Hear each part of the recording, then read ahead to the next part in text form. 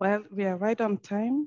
It is 10 a.m. Good morning or good afternoon, if that's already the case for you. My name is Françoise Mudute, and I am the CEO of the African Women's Development Fund, which I will most often call AWDF for convenience. I am so delighted and thankful to all of you for joining us today. We are still waiting for a few of our participants to join, but the panel is nearly complete. We have interpretation as well that is available, I believe. So you should be able to go to the interpretation globe at the bottom of your screen, and choose the language that is available, English or French. If there are any issues with interpretation, please put a note in the chat to the host and panelists. And by clicking in the chats and addressing your message to everyone who you are and where you're joining us from. Meanwhile, I'm going to turn to our lovely panel starting. And yeah, I just want to first say thank you to you all and just say a little bit about why we really wanted to convene this space. A few months ago, I found out about When Women Speak, and I was like, oh, you know, I've been in Ghana for about a year. I really want to learn about the women's movement.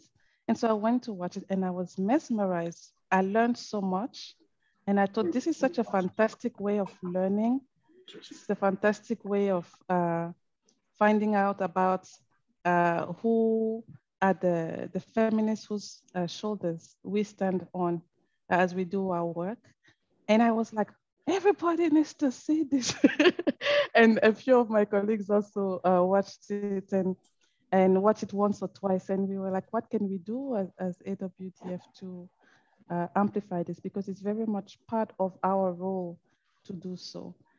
So this movie, I'm going to say very little about it because we are so fortunate to have part of the team that worked on it to be on the panel today.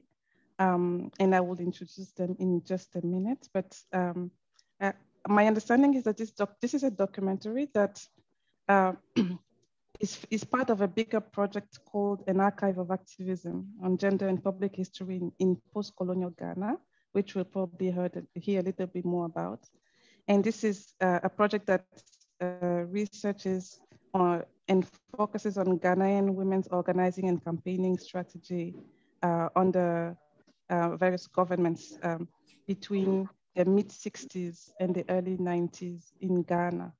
And so I really loved the movie, and we are so lucky and thankful that we're able to show a few snippets in this webinar and that we can discuss it with our panel.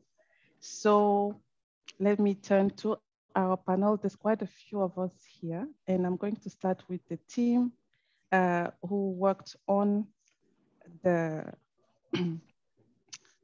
film itself. I apologize if I sound like a little off, but I'm just post-COVID, and I think the brain fog that people talk about is actually a thing. So if I'm not very coherent, feel free to ask me to repeat or to rephrase.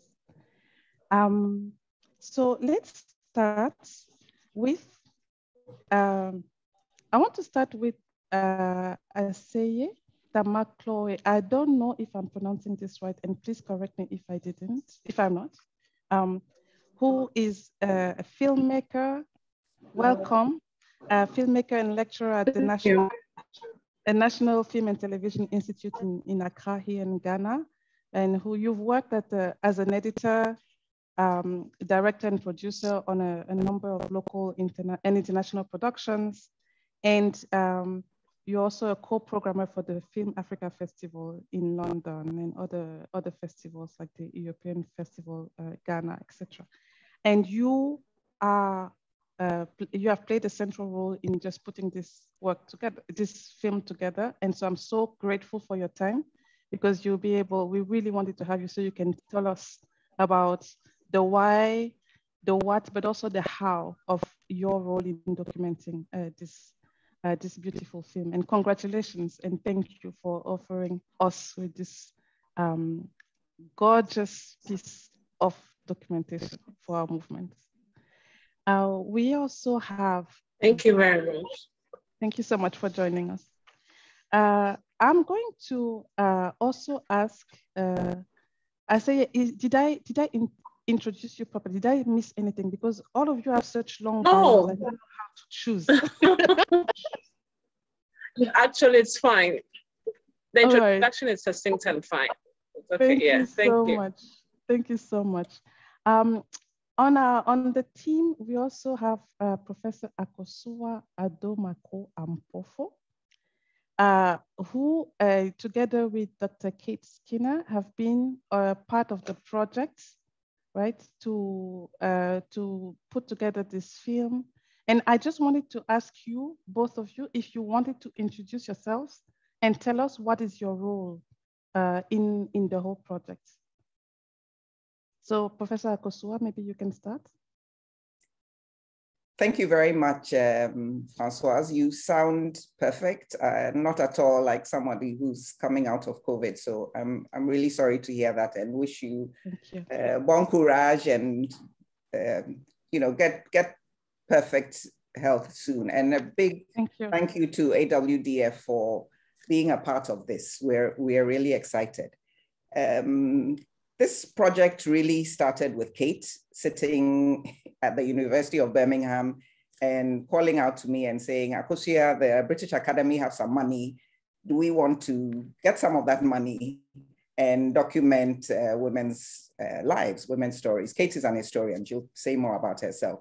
And I'm a sociologist. So bringing together our interests in women's lives in Ghana, both of us having been professors, scholars, teachers in gender studies and women's studies, it was like, okay, if the British Academy will give us the money, we will document lives, we'll document stories, we'll put them in an archive, we'll make them available. And then I said, you know what, let's make a film, because how many people, let's be honest, will read those journal articles, and how many people, we hadn't even gotten as far as thinking about putting the transcripts in an archive, which we ultimately said we will do. So at that point, it was just about doing the research and, wow, let's do a film. And at that point, I said, I have the perfect person. She's a lecturer in film. She's a director of film. She has many years of experience under her belt. And she also happens to be my PhD student. So perfect person to bring on board to make the film portion of this larger project happen. And so, so that was the idea behind the film. And we eventually managed to interview 16 women. As I say, it keeps reminding us there are actually 19 women in the film, because we have some footage from the archives as well. COVID, we started with a list of over 50, and we eventually shrunk it to 16. We had more than that, but COVID shut it down. And so we couldn't go to as many parts of the country as we wanted to. Two of the main things that we really wanted to share were, one, the fact that women's activism is not new, that this has been going on for many years, and two, that this is not a foreign import. Often we hear stories like, yeah, they just are picking things from Western women. And as Professor Chikata says in the film, she thinks that actually that kind of accusation is a form of abuse when you want to dismiss the work that women are doing. So that's, thank you. In very brief, the background.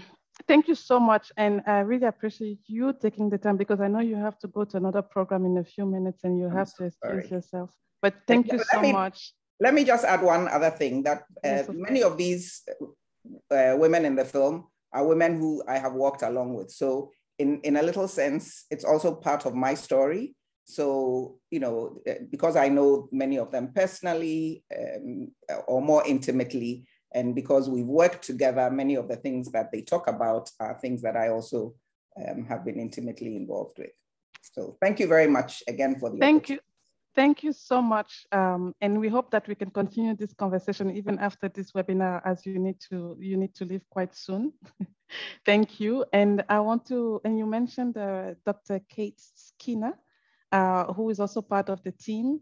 And would you also like to introduce yourself briefly before we invite the rest of the panel to do the same?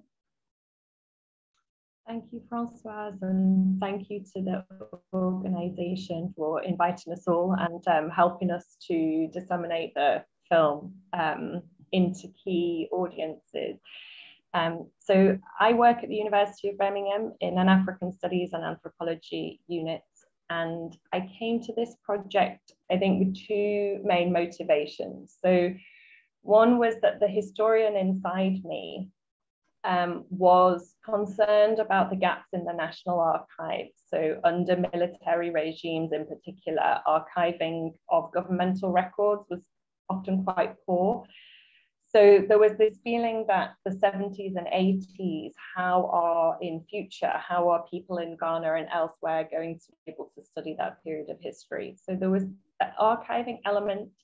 And then the other thing that sort of drove me in the project was this consistent problem of inside Ghana, women's activism being painted as something that's Western and imported, which is very delegitimizing. And on the other hand, in the academic field, you've got a lot of critiques of feminism as not purely being a white-led movement or not purely being about white women. And there's a lot of work on African feminism. So for me, the attraction of the film was being able to take these two kind of challenges and actually put at the center a story told by women who were Ghanaians working in Ghana, but also internationally in the 70s, 80s, and 90s, and actually look at their stories and how they recount that period of history. And I think that helps to challenge the idea that this is a kind of a Western thing, or that white women have always been leading and African women following. I feel like the film is going to help in challenging these sort of myths. So that attracted me. And we were just fortunate that the kind of research funding that opened up in the UK in that time, the Global Challenges Research Fund and the British Academy Sustainable Development Programme, we were just lucky that the kind of research they wanted to fund mapped quite neatly with what we wanted to do. And that was how we were able to pursue the project. Thank you so much for sharing some of that background and also your personal interests. And I think it's really interesting because what really strikes me also in the film is how much we are not distracted by commentary. We're hearing directly from the activists who are involved. So I'm going to finish the introductions and then we'll move forward with a bit of an excerpt of the film. We could have stopped here and just only talk with the team, but it was super important, first of all, to have one of the 16, actually 19 women activists who were very part of the conversation and who are featured in the film. And so I'm so honored that Mrs. Hilary Bedema, I think I got that right, maybe not. Thank you so much for being with us. And I was so happy to see you after having seen you in the film. So you, and thank you so much for making the time to be with us. So you are, if I'm not mistaken, a lawyer, a human rights and gender equality activist, and currently working also as a gender consultant. The way your bio is long and impressive. Don't worry about it. I would like for you to tell us what you want us to know about yourself, and also a little bit why you said yes to this project. Very well. I said yes to the project because I realized that women's stories needed to be told. And they are not always told the way men's stories are told or the way men are history. So can you hear me? We can hear you so. Can you hear me now? Know, yeah, I can hear you now. So if you're better off video, please. With a video off, yes. Once you've seen me off with a video, yes. I'm very sorry. I had problems with my internet at home, so I had to move to a hotel, and I'm by the poolside, so the connectivity is not the best. Yes, so I'm at a nearby home. Very well. I said, yes, I was very impressed, first of all, at this novel, the novelty of the idea. And please, at any time, if you cannot hear me, please give me a hand signal, and I'll try and just go back a little bit. Very well. The novelty, because women's stories, women's histories are not told in the same way as men's. And they are not told by men. And they are not told the same way as men's histories are told. So this innovative approach to chronicling women's experiences, what I will call the micro histories, was very appealing, inviting to me. And when I heard about the background, about the scope, the vista of women going to be interviewed, I thought, yes, this is a good start, so that we don't lose these histories in the way we've lost so much of women's accounts. So that was it. And then the broad scope of women, I had an insight into some of them, who some of the interviewees were going to be, and their experiences, again, was, oh dear. Hello, can you hear me? Yes, we can hear you. Yes. Very good. Again, this was very, very appealing to me. In the end, when the product came out, I was really thrilled, because right now I work, part of my work is at the CEDAW, UN CEDAW committee. And I was just thrilled that these accounts put together fit into all the thematic areas of CEDAW. So it was as if we had gone local to global and back to local, because these are issues on the ground. I think I'll stop here to give others a chance to come in, and then I can build up on this very fascinating aspect of the outcome of the film. Absolutely. Thank you so much. Thank you so much, Hilary. I want to turn to you, Kina Likimani. Thank you so much for joining us. I'm so excited that you're here. Not least because I've been fangirling around your work for a really long time, but also because I think it's so interesting to have you as somebody who is part of the generation of feminists who followed the ones that are featured in the film. And so that is really why I'm most excited to have your contributions today. So can you tell us a little bit about yourself first? And then maybe the first question I will ask is, you've seen the movie. What was the most striking thing for you about the movie first? Thank you, and thank you for inviting me, and thank you to the producers, the directors, and everybody involved in this film. I'm Kina, I'm a feminist, I'm a writer. I work with the Parliamentary Monitoring Organization. I'm part of the women's movement. I have a publishing house. Yeah, that's me. And your question was, I've lost the question. The initial question was like, what did you find most striking when you saw the film?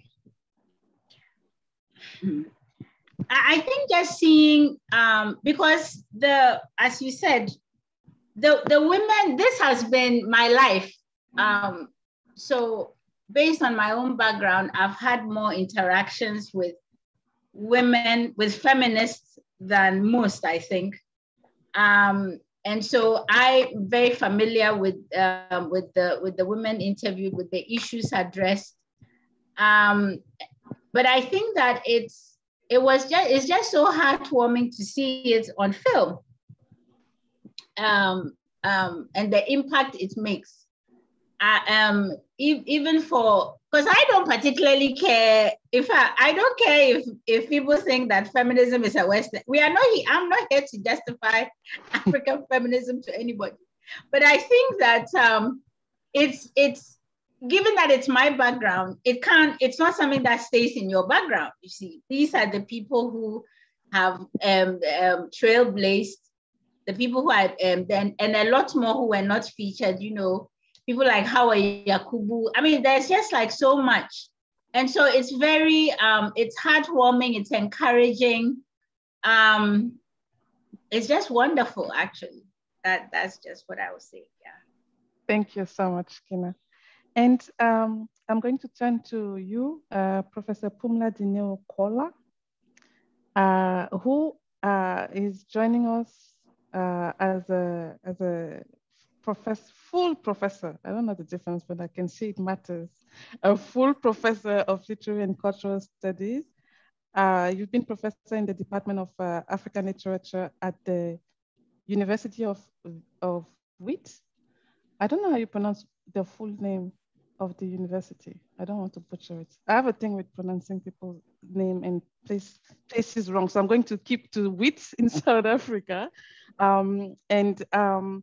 You also have a really long CV, but I have to say the reason why there's two reasons why I'm very, very excited that you're here with us today.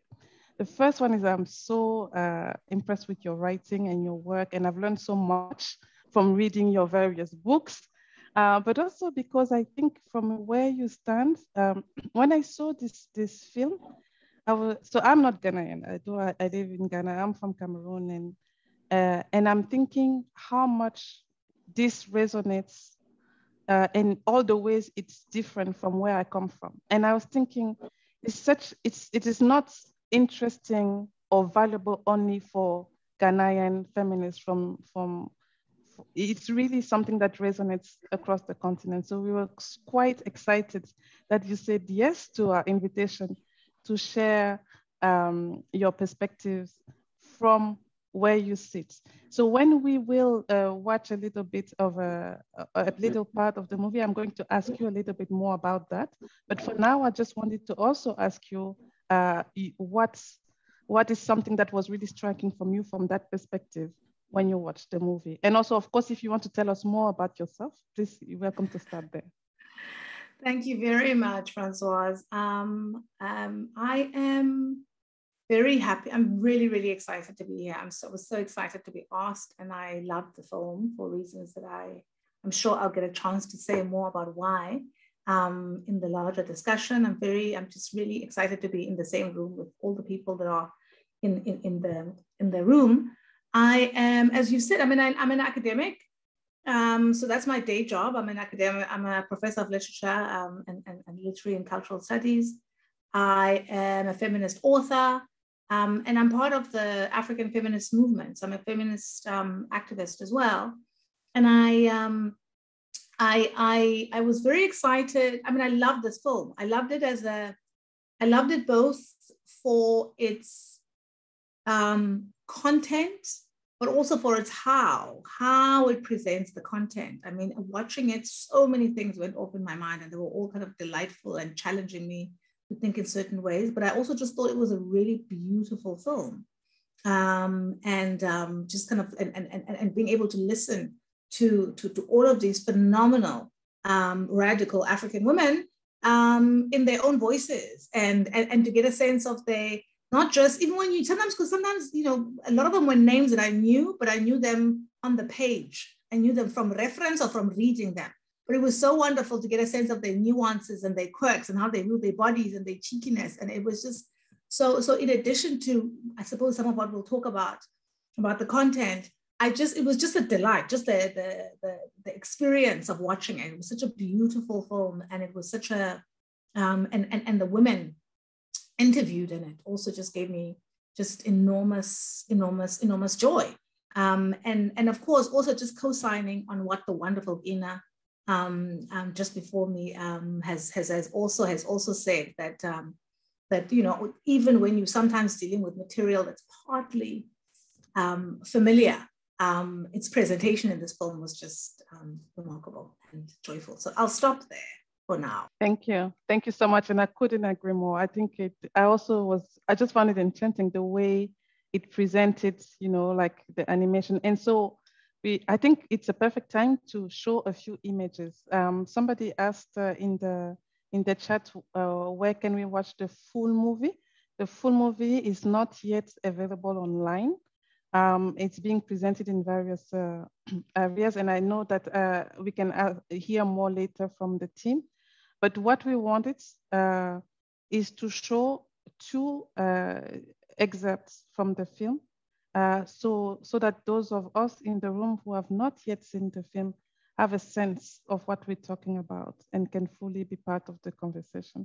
So I'm going to ask my colleagues from the comms team to start with the first. It's going to be about 15 minutes, and we wanted to take this to really show a critical shift that I found interesting in the film on when I'm not going to spoil, I don't do spoilers, but just an interesting time of, there was a bit of a shift on the scope, but also how it looks like the big picture and the individual journey of one of the activists featured. So Karen, if you're ready, this would now be a really good time to show the excerpt, the first excerpt.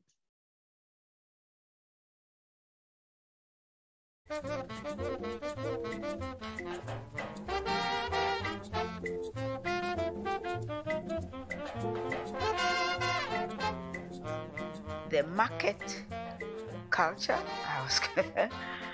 which had always been dominated by females in this country.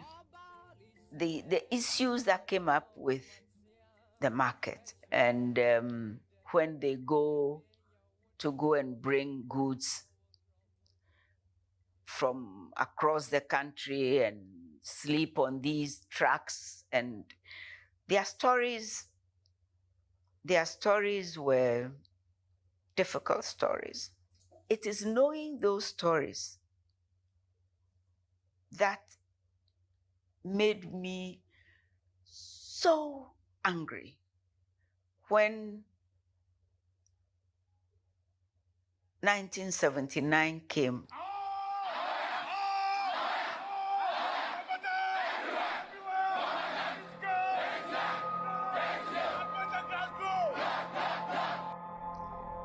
And market women were being targeted as the people who were, what was their name? Kalabole.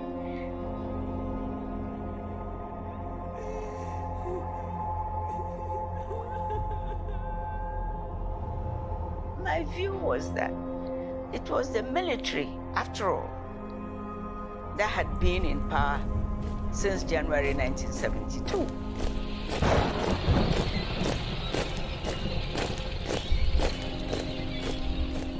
They had led us into the mess. So why should I now suddenly think that the military had some big answer? No, I didn't stop to think about it. I did not. The soldiers did not understand why the market queens could take things in bulk. Before the coup, plantain farmers will bring their produce to the markets.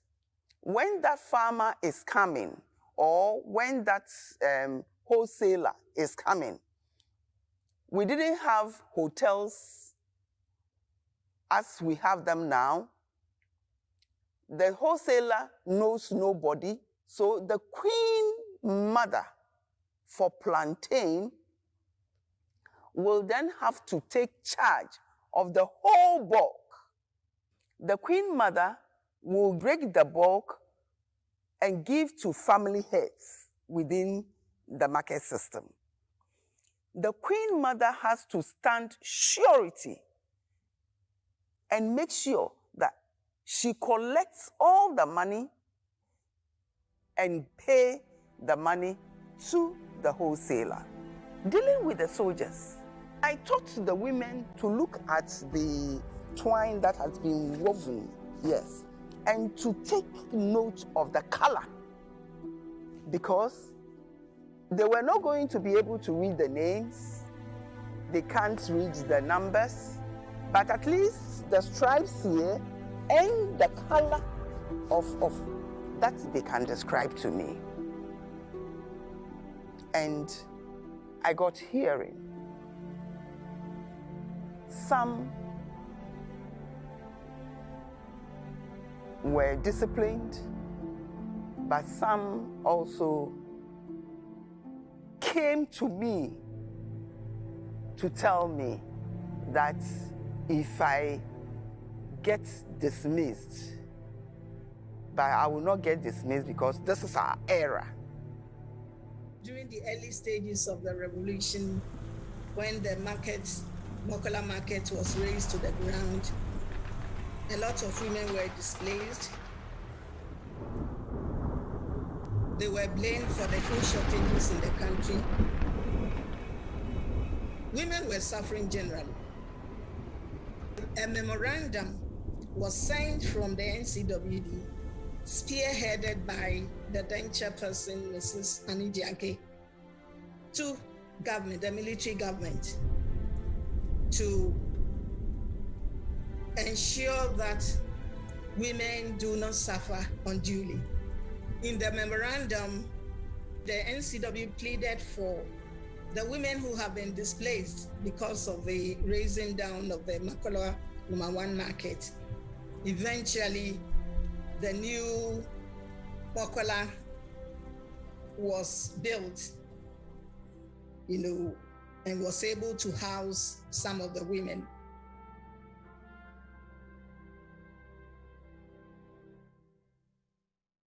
I became editor of the Daily Graphic in 1979 at a very chaotic period in our history. It was, okay, so where does one start with these things? Flight Lieutenant Jerry Rawlings had attempted to stage a coup d'etat and had failed and was being tried. He and his wife were friends of mine and ours. When he was being tried, I was at the trial in Birmingham every day. And anyway, everybody knows what then happened. Then there was a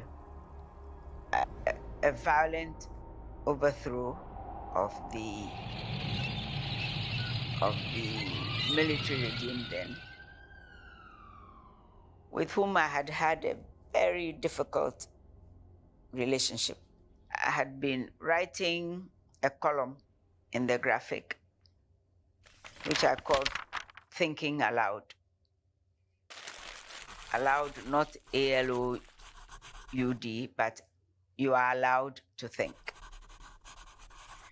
And there were times when, for weeks, I couldn't get my article published because the editor would send it to the Ministry of Information and they would say no. We used to have a joke about my unpublished works. But anyway, so this was me. It was well known that I had become quite a critic of the government. It was in the midst of all this that the Jerry Rawlings coup happened.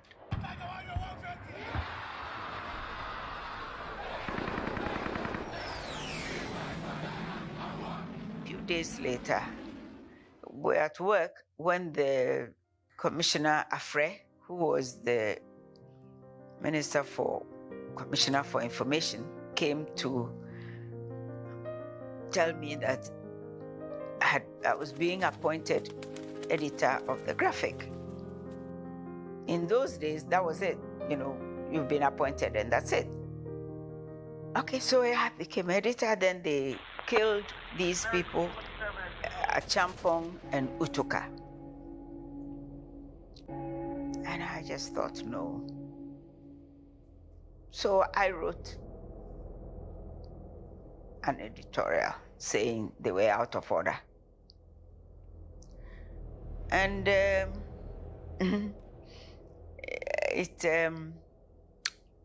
it made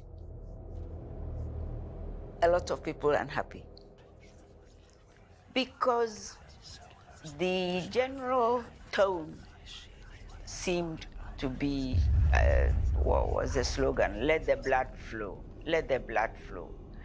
And some people took it personally that I was trying to stop the blood from flowing. And I was,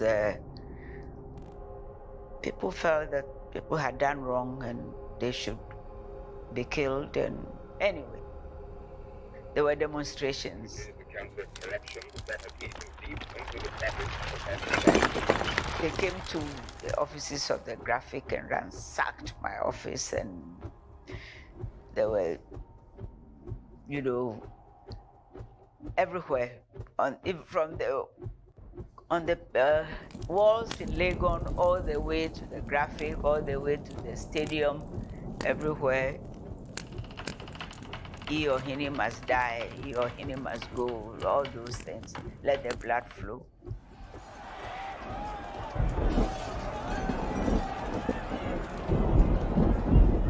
Well, we held our nerves. And in a way, the flight lieutenant himself held his nerve, I suppose you could say, because he was under a lot of pressure to remove me, because people felt that I was not sympathetic to the revolution. In fact, one of the soldiers said to me that he had noticed that I had never called it a revolution. There can be no revolution unless the people, all of us, really understand what it is all about, and springing from that understanding, genuinely commit our support to it.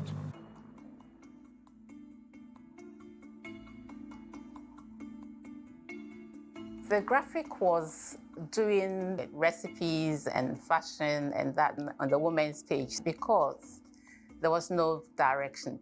But the minute we entered 1975 International Women's Year, that is when it hit all of us that we should refocus and bring real issues of women to the forefront. And so there was a bit of a shifting in what we were doing on that page. And so issues like widowhood rights, issues like treatment to widows and their children when their husbands die intestate, family planning, too many children, some being abandoned, no education. You know, those are the issues that traditionally they were not discussed, but we wanted to bring in. And with Elizabeth also made quite a good impression on Graphic generally, especially the editorial, because she was quite outspoken and quite a firm lady and in the editorial section. It gave us, all the women in editorial, that kind of edge to be also to be able to speak up in the columns or whatever reporting that we were doing. And I tell you what, I wrote an article on, I think it was on polygamy or something like that. And do you know what my own dad said to me? I shouldn't have written the article when he read it the next morning. That if I had discussed it with him or if I had sought opinion, he would have asked me not to write that kind of. So now thinking back, it's because he was guilty. He was practicing it and he thought it was right. The people of Ghana have democratically elected me. I call on all in the true spirit of patriotism to come together as one united country, determined to solve the many and difficult problems facing us. Thank you so much.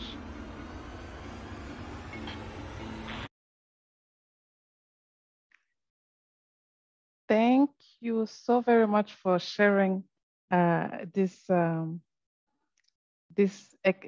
part of the movie. I think it's such an interesting it's a, I think it was about 15 minutes, but it showed so much. It shows what is the power of one voice and the inspiration of one voice. But it shows also the danger and the pressure of keeping that voice steady. It shows, I also find very interesting how it shows like the contribution to the bigger history of the country, and the women's contributions to that, and also the shift towards a more focused approach to women's issues towards the later part of the excerpt. So thank you so much for allowing us also to show part of the movie. I think it really helps give body to this conversation, and I want to echo also what both Pumla and Kina were saying about how this is such a beautiful film, you know, the use of animation, which I'm told is an addition that was suggested by Akosua Adomako, in addition to you know, having the archives and the interviews. So let me maybe turn to you, Aseye, first, because I wanted to really ask if you can tell us two things. One is about the documenting, the importance of documenting for you, and how you went about, let me just say, like, I heard you speak at the showing that I attended, and you were speaking about the hours of images, of interviews, of everything that you have, and the difficulty to pick a little bit to fit into this relatively short documentary. I wanted to ask you two things. One is around like what you have learned, like if there's one really big lesson you've learned from that group and that part of that group of activists and that part of history, but also about the documenting itself, the process of documenting, the importance of documenting those voices. If you want to share anything about that. Okay, first, let me apologize about my internet. I'm shifting between about 3 different networks. So if I go off, pardon me. It's just a bad internet day, if there's anything like that. Yes, I think for a documentary like this, a lot of hard choices have to be made because like I said before, we have many hours of material. And you also want, beyond wanting to document women who have been at work and have been doing this for a while, and you also want to sustain people's interest. You know, it's trying to find a balance where, I mean, if it was for academics and people in activism, it really is not a problem what you put there, so far as it's addressing the things we always talk about. But where we are trying to bring in the non-activists and try to get them to understand the journey and where we've come from and what we're working on and what has been done, and also a general public. And then there's also the male side. Then you have to take into consideration many, many more things as to one, what will be impactful, what will awaken people, what will create a certain level of consciousness or re-conscientizing, some form of education, some form of representing history, and also challenging the status quo. Because beyond everything this film gives us, I think that it really falls into what film as a political tool is, you know, and also that it's constantly challenging the status quo. And I think he has come to also do that. So to try to, you know, make the film have all of these qualities, that's where the hard choices come. Like the song we've always sung, we had to sometimes kill certain darlings, but also to make the stories of these women in very various forms available. Because I mean, it's the fact that some interviews were about 3 hours, some were about 5 hours. I think the shortest interview we had was about 2 hours, 40 minutes. And different aspects of life, of work, of activism, of all our casts was in everybody's story. Now, we needed to find ways of representing everybody, what they've done, their different stories, and connecting it to make a holistic story about the journey pre-independence, post-independence, and almost into today's world as well. So the decision, I mean, we've had, I think this film has, at least about 10 major different cuts, you know, because we started from a very long process where I think our first cut was almost about 4 or 5 hours, you know, and we kept shrinking and shrinking. And also the attempt to also use archival material to give the work some its integrity, to also situate it so that, you know, people can connect. So it doesn't feel like we are speaking out of vacuum. And that, because sometimes when it comes to women's work and activism, some people think that we are just singing some Kwekwa Nancy's story when people hear the things that people have done. Somehow, I mean, that's how it comes across, because there's always a certain prejudice that they couldn't have done it, you know? And so because of that, we needed all of this archival materials as well to concretize that, listen, Annie Jagge lived, she was a human being and she did this and that and that. Look at her. Estelle Crew lived, she did this and that. The coups happened. This was what the newspapers were saying. This was what the women were doing, etc., etc. And so all of that, I mean, culminates into trying to put this together, even looking for the different sound bites, even recreating the sound designs to take us into the different times and give us this vivid picture, something that we probably, even if you read, you wouldn't really get it. Your imagination may not stretch that far and give it to us visually. So all these different decisions had to come in so that we could give you a bit of a slice of what the bigger picture of what we got. And so everything that has been put here has been thought through. It didn't come by chance, because sometimes you have somebody say something in her like 100th minutes, but somewhere in the film is in the 10th minutes, you know, what should come before what should concretize what. Some things may sound repetitive and redundant, but it's intentional because we need to stress certain points, etc. So all of this came into taking this decision. Thank you so much. Yeah. Thank you so much, Aseye. And I think what I'm also hearing from you is that documenting is a very careful process. And I think you talked about the political aspect of it, but also the need for, sometimes a bit unfortunate, the need to back our voices with archives, you know, to maintain legitimacy of the, I mean, that's just, it's very carefully crafted and you can tell. So thank you so much for that.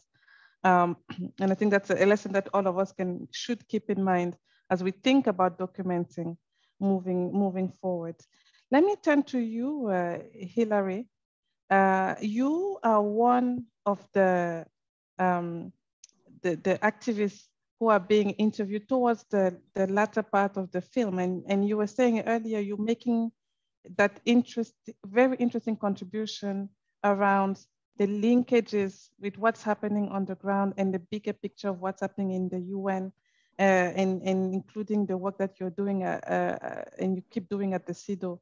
I think it's interesting to look at this movie or this documentary with the privilege of hindsight.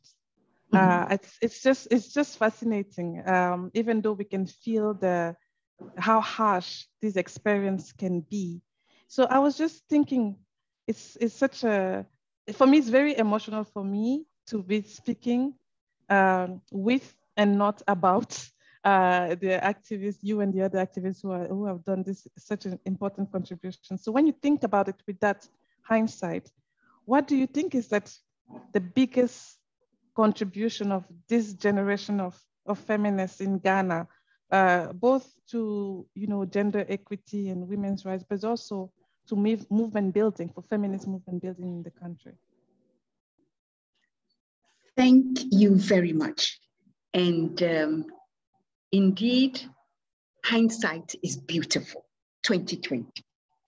Yes, I walked some of these experiences. So for me, it was a recounting of history. I lived through the era that is portrayed in the film. So what is the greatest contribution? I don't know about the greatest contribution, but from my perspective, first of all, addressing the issue about whether activism, feminism, advocacy is a foreign import. This movie, this film, puts paid to that argument. Even before this can be couched or could have been couched in the lexicon of the marketplace, it is happening. We have seen, even in the brief clip you showed, the action or the work of women in economic activity and in the media.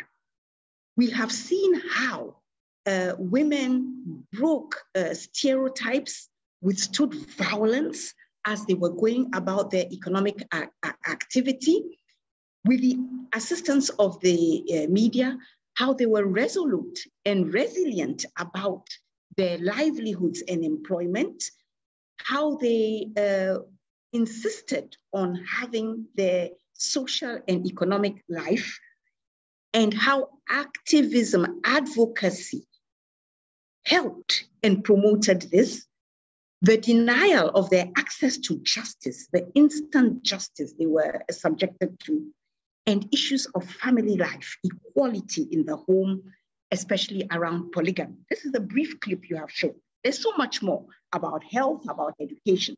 Now, what is the great, what is it about? What is the hindsight, the benefit of hindsight to me?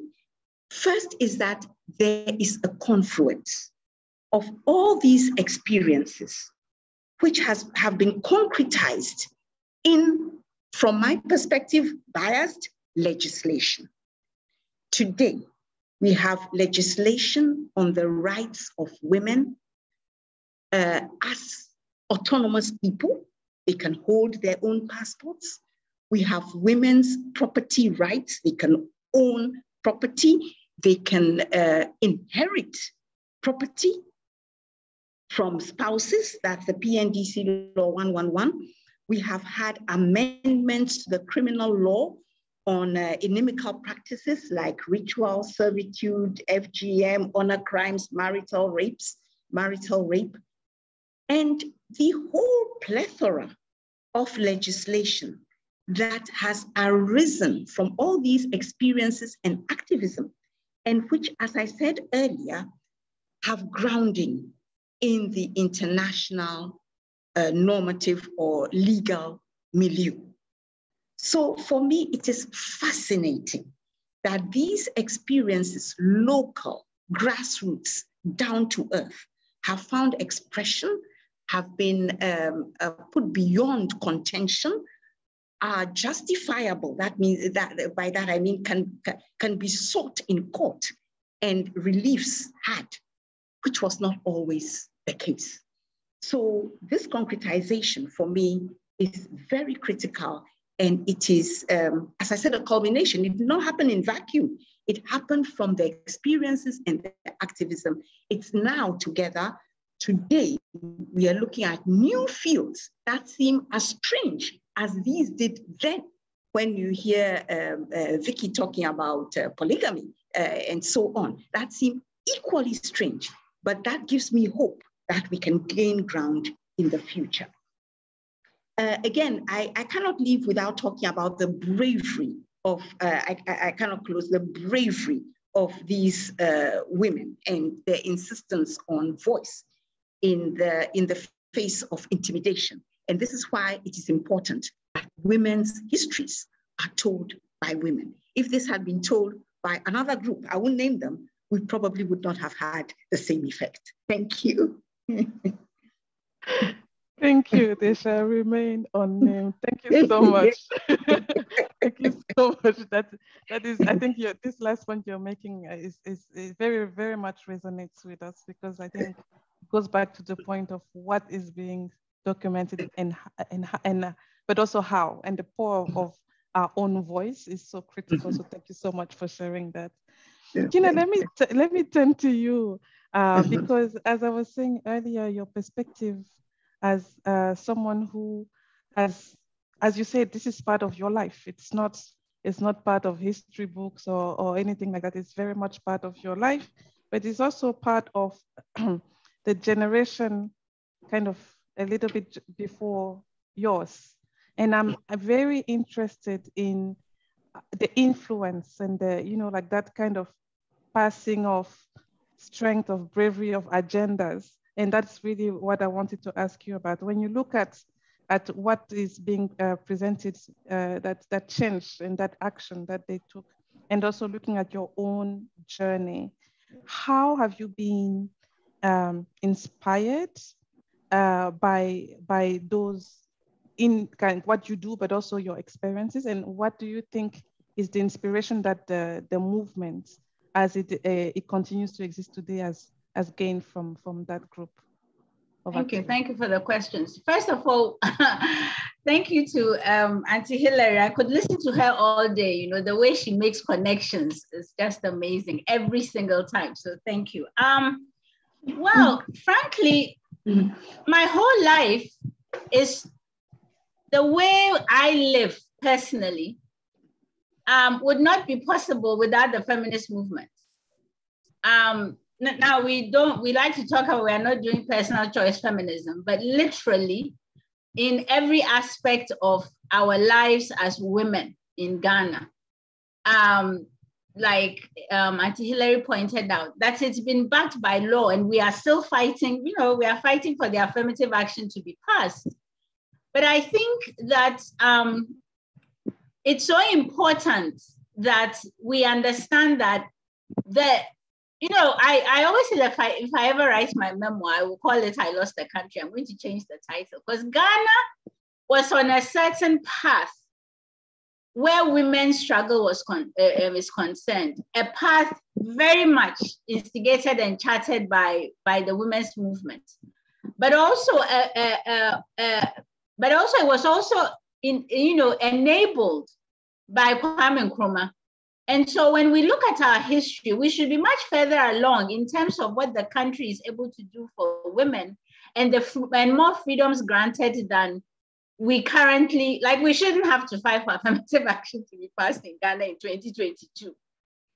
But it's not possible and this is why this film is so important. It is not possible for any Ghanaian woman, and I mean any.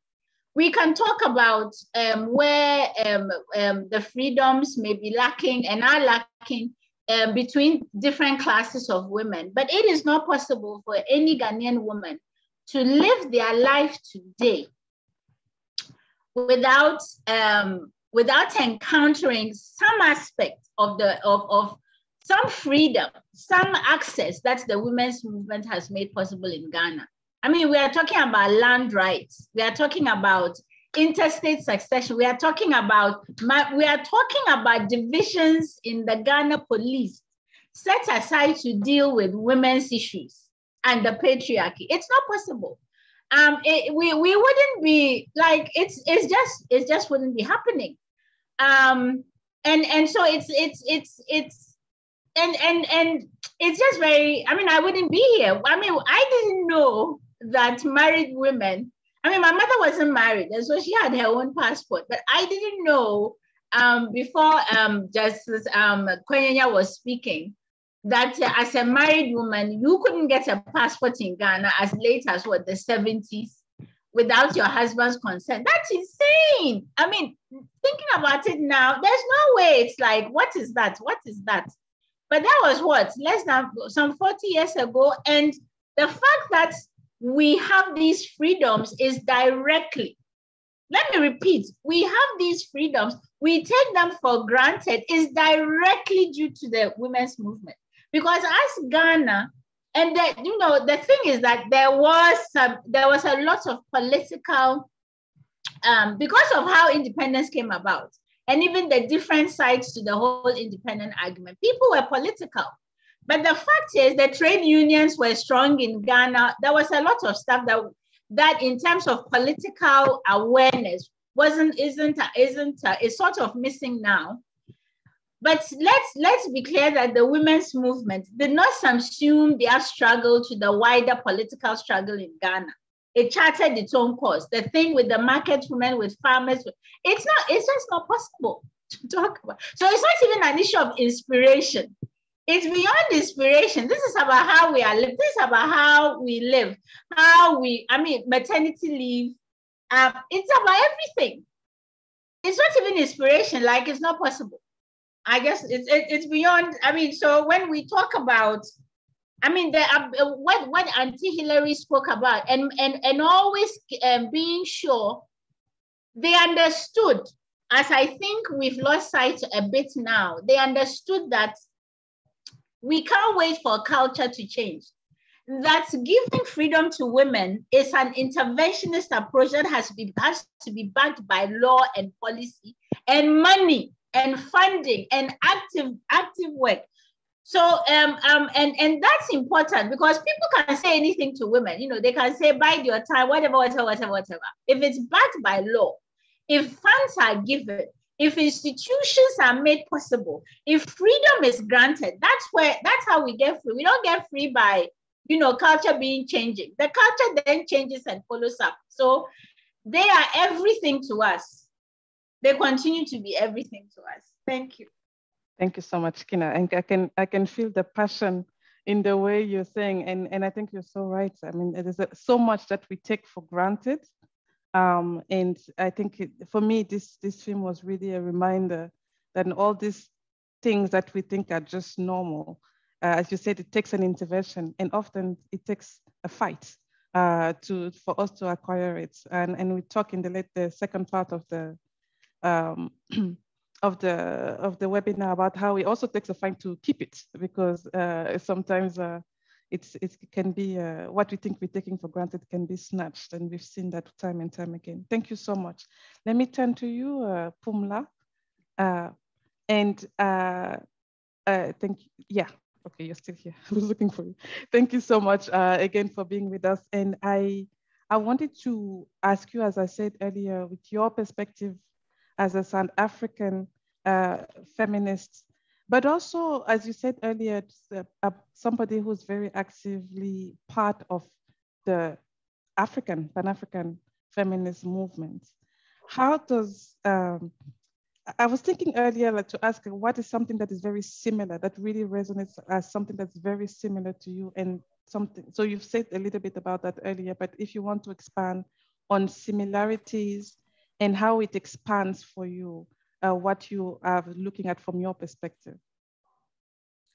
Thank you, Francoise. I think that there are many similarities, and I think these similarities are important for the work we can do. I think that I like what you said at the very beginning, that as African feminists working today in wherever we work, it's important to remember whose shoulders we stand on, to remember whose lineage, who's chosen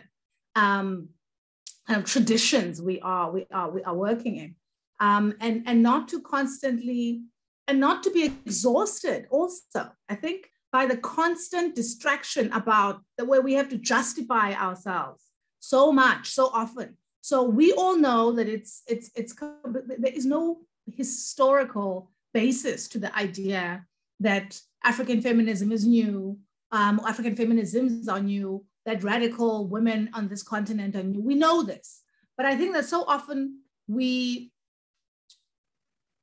sometimes allow ourselves to be exhausted by this distraction, as though we don't know what it's for, as though we don't know that that's exactly why they say it, that we may be trying to prove it, but the people accusing us of this, they don't really believe it themselves. But they know that for as long as we're busy justifying ourselves, we're not doing what we really want to do.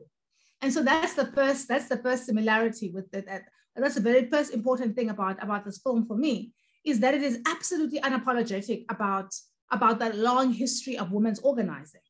And it's interesting that very often it's not only conservative people in our own African context who accuse us of feminism being new, but often if we think about how feminism is mapped onto the globe, right? The dominant narrative about waves you know, first wave, second wave, third wave. So African women are always in the third wave. All of this nonsense about, if you talk about feminism in the world, you have to talk about these waves. And of course, one of the things is that if you actually pay attention to African women, radical African women's organizing in different places, certainly this film draws it to the forefront so much for us. What we see is the lie in that, right? Is the long, layered, complicated ways in which women have kind of built and recrafted again and again and again and again, and African women's movements, Ghanaian women's movements. So I think the first similarity is that it traces that long history, and we're able to see concretely, as I think we do when we look at Cameroon, and sometimes when we look at, you know, different places, the particular manifestations are different, right?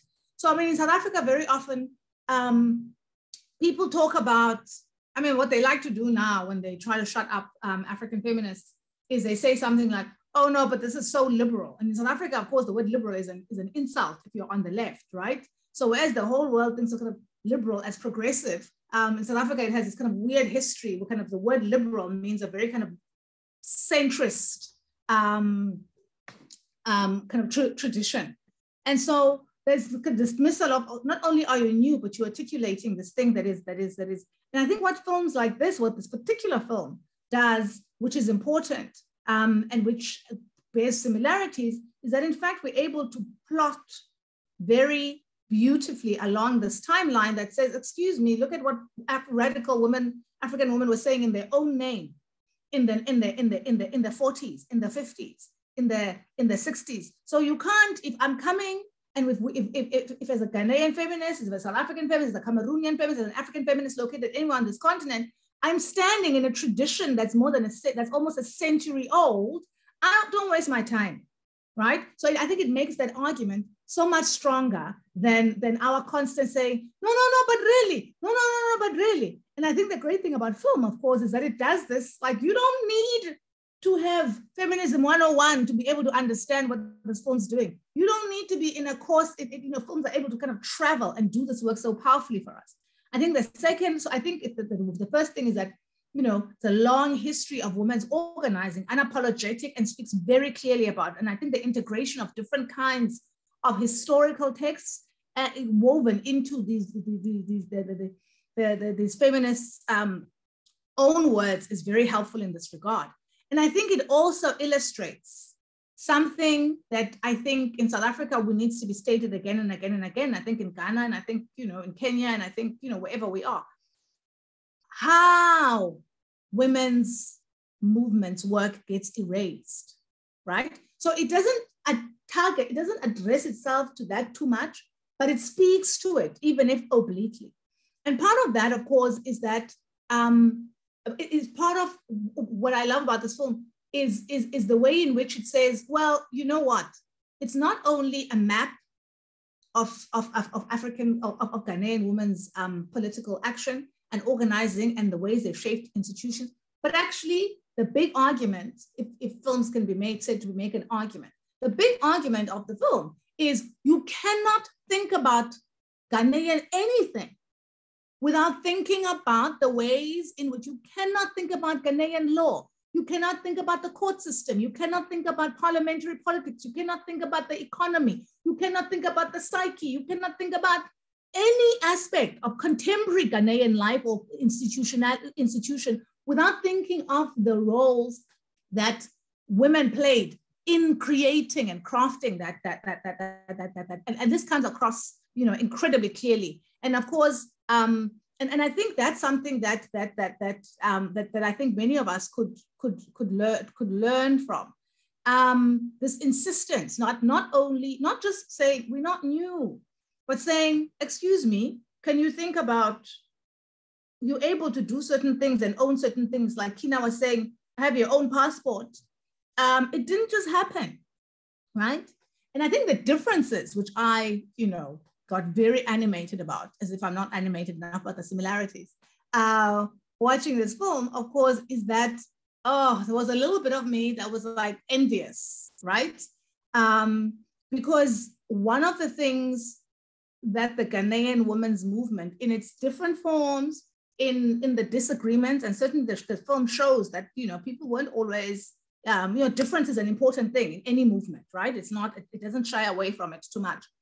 But one of the things, of course, about sheer accident of history, maybe, and doing radical work in differently kind of configured historical epochs, is that I was very excited and energized and saddened, only saddened for myself, but happy for Ghanaian feminists, about the ways in which the Ghanaian women's movement has not allowed itself to be sucked into a whole range of other totalizing kinds of movements. So for example, what we see often so although we can kind of say, oh, this is what the first kind of Black Women's Federation of African Women or whatever, we can see all these things, oh, this is what happens in the 50s, da, da, da. But what we often see in the South African and Southern African context is the way in which women's organizing gets absorbed, first into kind of nationalist agendas, where then it kind of become subsumed under kind of nationalist organizations, as though this is the only way you can tell it, and the ways in which very quickly at different epochs over and over again, women surrender the capacity to organize across political parties. And so almost every decade, someone comes along and says, no, let's reorganize across the decade, across the different political parties and across politics again, let's do it again. And then of course, people get pulled into their political parties and they professional bodies and so I was really, one of the things, the big difference is the way in which Ghanaian women, Ghanaian feminists have really been able to successfully retain a presence or presences autonomously, even if it's not one long line, but that it wasn't, it's not that frustrating Southern African thing where it's like, oh, they've disappeared. Okay, let's redo it. Okay, let's do the national coalition. Okay, let's do another federation, which also I think in our case is deeply implicated in why we can't find radical women, because people just say, oh, she was an ANC woman. And then it's easy to dismiss that, even if that person was a founder of something else that was something else and worked across. So yes, I could go on forever, but I want to hear from my other sisters, so I'm going to Yes, stop. absolutely. Thank you so much. And I think it's really interesting, that difference that you're explaining, and it makes me think about how we, or not only we need a when women speak for like so many different countries, but we also need them to come in conversation together so we can have that. So I'm being very excited about the prospect of something like that at some point. Thank you so much for sharing that. We're a little behind time, which is not surprising because it's such an interesting conversation. But I did want to show another snippet of the movie, which is the last 10 minutes or so of the movie, because it shows a little bit about the transitions between that and what comes next for the movement. So if Lydia and the comms team, you want to show that, and then we'll have to maybe shorten a little bit of the later part of the conversation so that we have time for discussion with the audience, but I think it's quite important to show it still. So please go ahead, Lydia.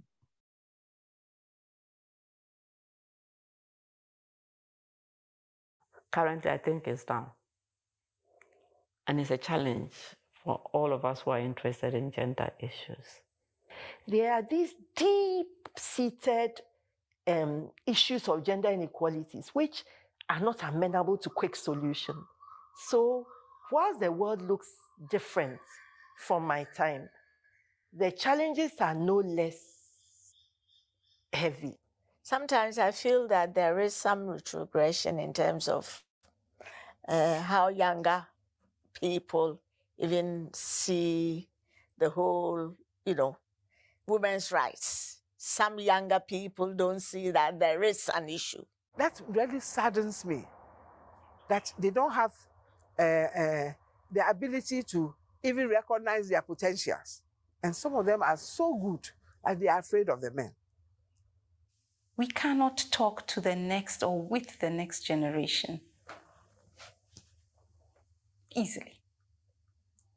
There is an easy calm We need that intergenerational dialogue, handover, working together, and so on, so that our movement becomes a multi-generational movement, as opposed to an old movement, which requires that younger feminists build new movements to prosecute struggles. I would urge them to learn a little more about our history, what has gone on before.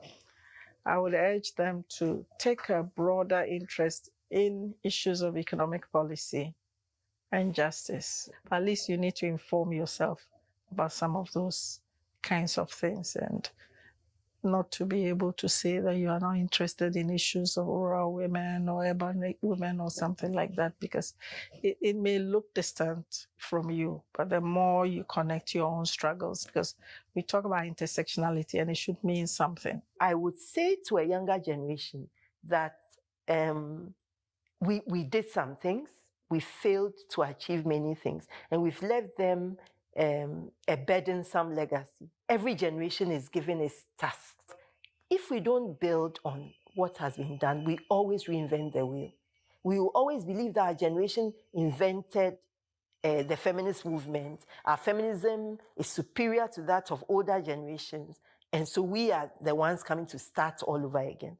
And why start when there are shoulders to stand on? I think there's a larger project that we as feminists and women's rights activists must be concerned about, and it's about how we build a society that we can be proud of.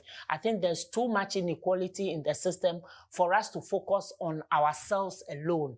If you look at recent struggles that we all have admired, like the Sudanese struggle against dictatorship, even the Fees Must Fall movement in South Africa, you see that a lot of young women were leading members of these struggles and played a very pivotal role. And although they were aided by social media, the real struggle took place on the ground. So it means that whatever we do, we will continue to need to organize in traditional ways and also in new ways.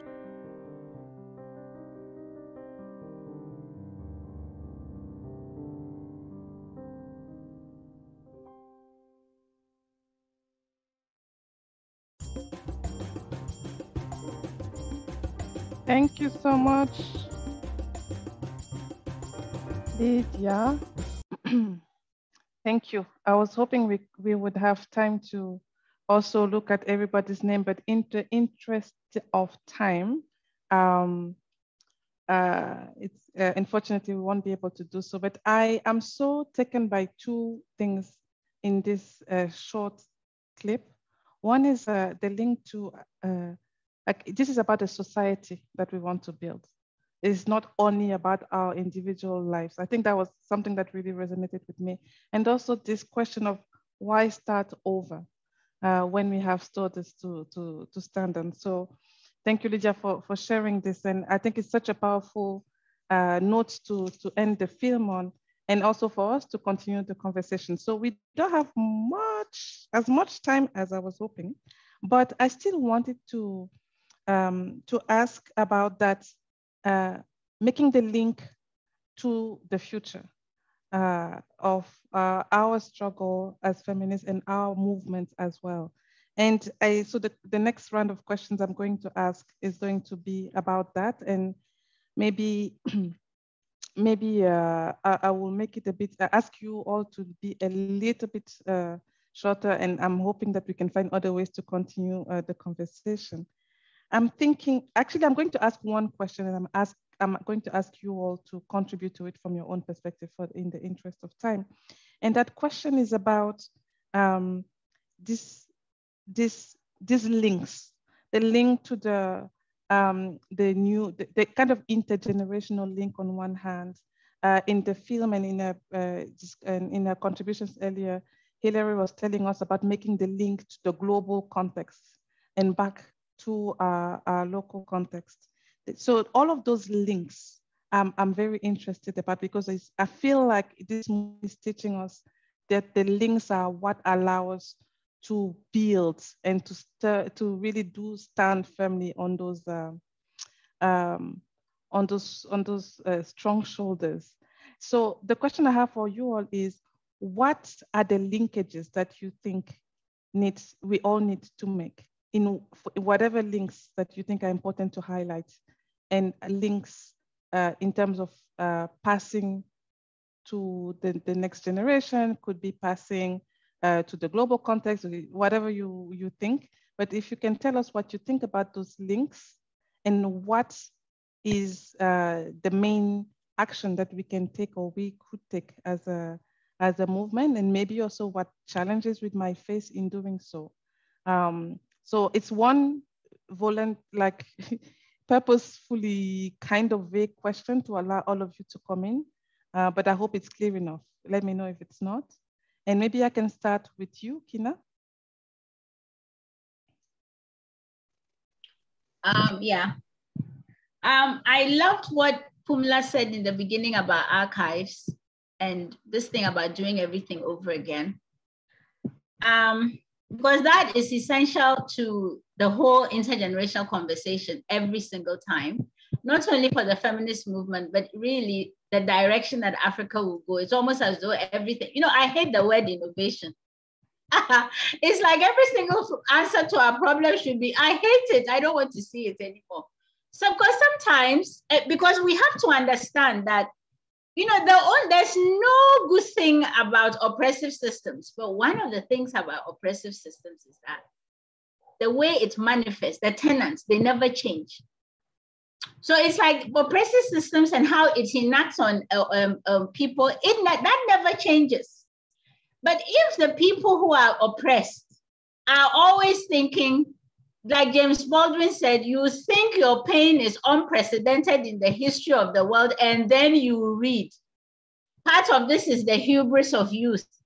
Part of this is this business of always dislocating us from what and like deracinating us from what Africans have done in the past, and always minimizing that.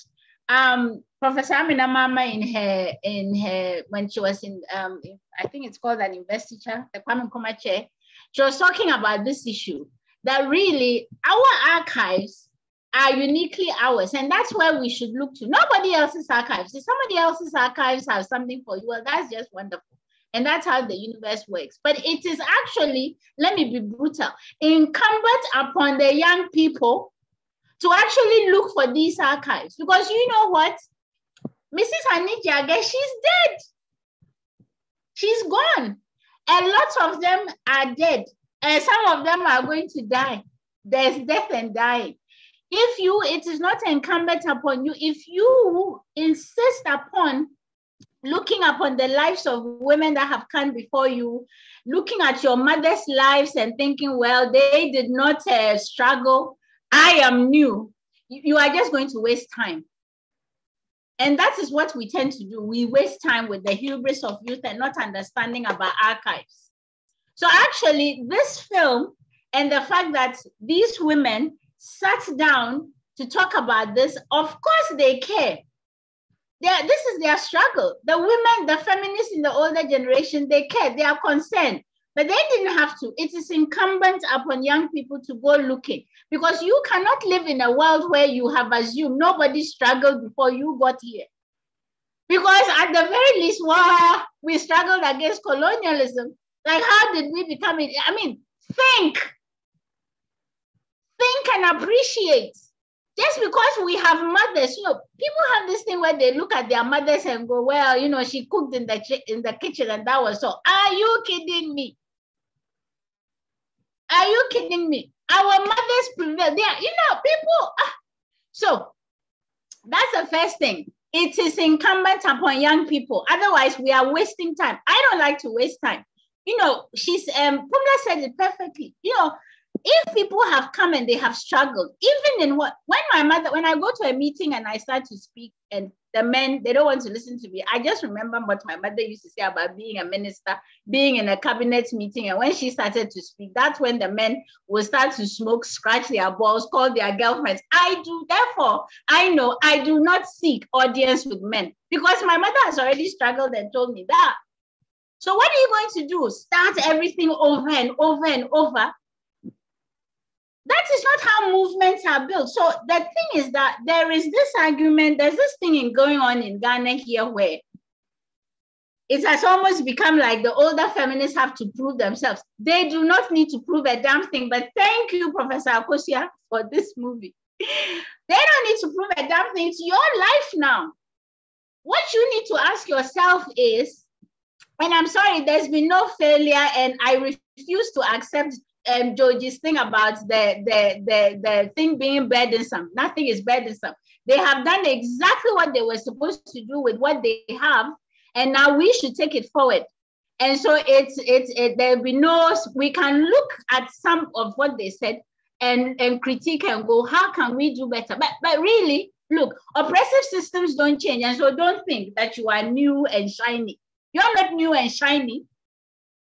Nobody is new and shiny. Nobody's new and shiny. We're just the new version. We are just now the new generation, but we don't know any better. You get to know better by sit down and ask the people who have come before you. How was this law passed? Because right now, how can we do such and things? What does this mean? Why do we need the policy? Why do we need the law? Why, in spite of all of this, are Ghanaian women and the siege? Look, this is it. So I sit in a lot of these conversations where it appears as though the older women need to justify themselves. I think not. If you want to make because it is your responsibility, they've handed you something, and it's your responsibility to acknowledge what their struggles, because you do not want to waste anybody's words. People do not write things, make movies, much so that you will come and waste their time. Because if you waste their efforts, your life isn't going to get any better. You're not going to prevail. Yeah. So and things are just, there was a time there were no newspapers. When newspapers came, people said the world was changing. So what is social media? It's just the newest thing to come. And the world is likely the same. It's the same. Thank you so much, Kina. Thank you. It's very powerful what you're saying about this sense of urgency. I agree. We don't have time to waste because the oppression is still very, very much there and very urgently affecting our lives. So we don't have time to waste indeed. Let me turn to you, Hilary. I would love to have your take on this question as well, in terms of the links and that need to be made looking forward. Thank you very much. And I want to thank Kina for that impassioned contribution. Thank you so much, Kina. And I endorse 99-point-something% of what you said. I'll give the other point something as I move around, as I move forward. Thank you so much. I like your last statement that we must sit down and ask questions and talk. Because the first link should be, the first intergenerational link should be the communication link. And it has broken down in many ways. We don't talk to one another. We don't talk with one another. And I think this must be our starting point. And I thank AWDF for the initiatives you have made in our intergenerational dialogue. We must have dialogue in which we look at what I call compulsory subjects, that we must talk about the ideologies, the philosophies, the grounding of feminism, women's rights, and so on. We cannot go off on different tangents on this fundamental. We must know what equality is, and this must run throughout the ages. We can also have unstructured dialogues in the sense that we collaborate in doing things together so that the shared experience is passed on without it being looked at as patronizing or paternalistic or whatever we want. I'm showing you how. And I think that we should be engaged in more work together. There is a very interesting phenomenon in some secondary schools in Ghana now, and I love it. It is that when they are celebrating their honors day, a year that has graduated maybe 30 years before takes the lead. It conscripts a year that has graduated 10 years before. So they're the young ones to whom the intergenerational baton is being passed. And also in the background advising are those who left 50 years before. This is the kind of model that we should also adopt in our dialogues. Then we must also accept that there are new ways, Kina spoke about them, of communicating, social media and so on. And that resonates probably better with the younger generation than with people like us. Let's find a common ground, respect, and so on. The other area which came out in the film is the contemporary issues. Professor Techiwa Menu talked about economic policy, justice, and so on. But there are issues around even the social media and the violence, the new forms of violence, the porn revenge, the sextortion, and the technologically mediated rapes. These are issues we must unpack and be comfortable with speaking about difficult subjects. And the only regret I have about this film is that a very difficult area I spoke on, sexual and reproductive health and comprehensive sexuality education, did not make it into the film. We need to talk about the uncomfortable and taboo subjects, but maybe in the next round with the next generation. Finally, we must listen to the contestations. The younger generations say, we, the older one, we are patronizing, we keep asking them, where were you when this was done? We are not reaching out. We are living in a dinosaurial world of our own. Yes, that is life. The difference is democracy. They also we must have some kind of reaching out and a common platform in which we can have a no holds barred conversation, bare knuckled conversation, out of which we come out stronger and richer. Thank you. Thank you so much. I'm taking away one of the things that really I find really striking what you're saying is how conversation needs to be, you said no holds barred. Yes, no holds barred. Exactly. I think that is the thing, like to be able to have those conversations. Sometimes they're structured, sometimes they're not. But they always need to be true and truthful. Yes. And sometimes, you know, those are very hard conversations. But they do need to happen in a way that is, you know, infused or the values of sisterhood, etc. And that is, it just sounds easy, and it never is, and we need to keep trying. So thank you so much for raising that. Really appreciate that. Next, Aseye, do you want to also share your take about this? And maybe I will ask you to think about what is the future as well for this kind of project, or this project in particular, as you think about the links looking forward. Okay, so for me, I think the links, the film itself is an entry to this conversation about intergenerational discourse on the movement, and also meeting each other in between.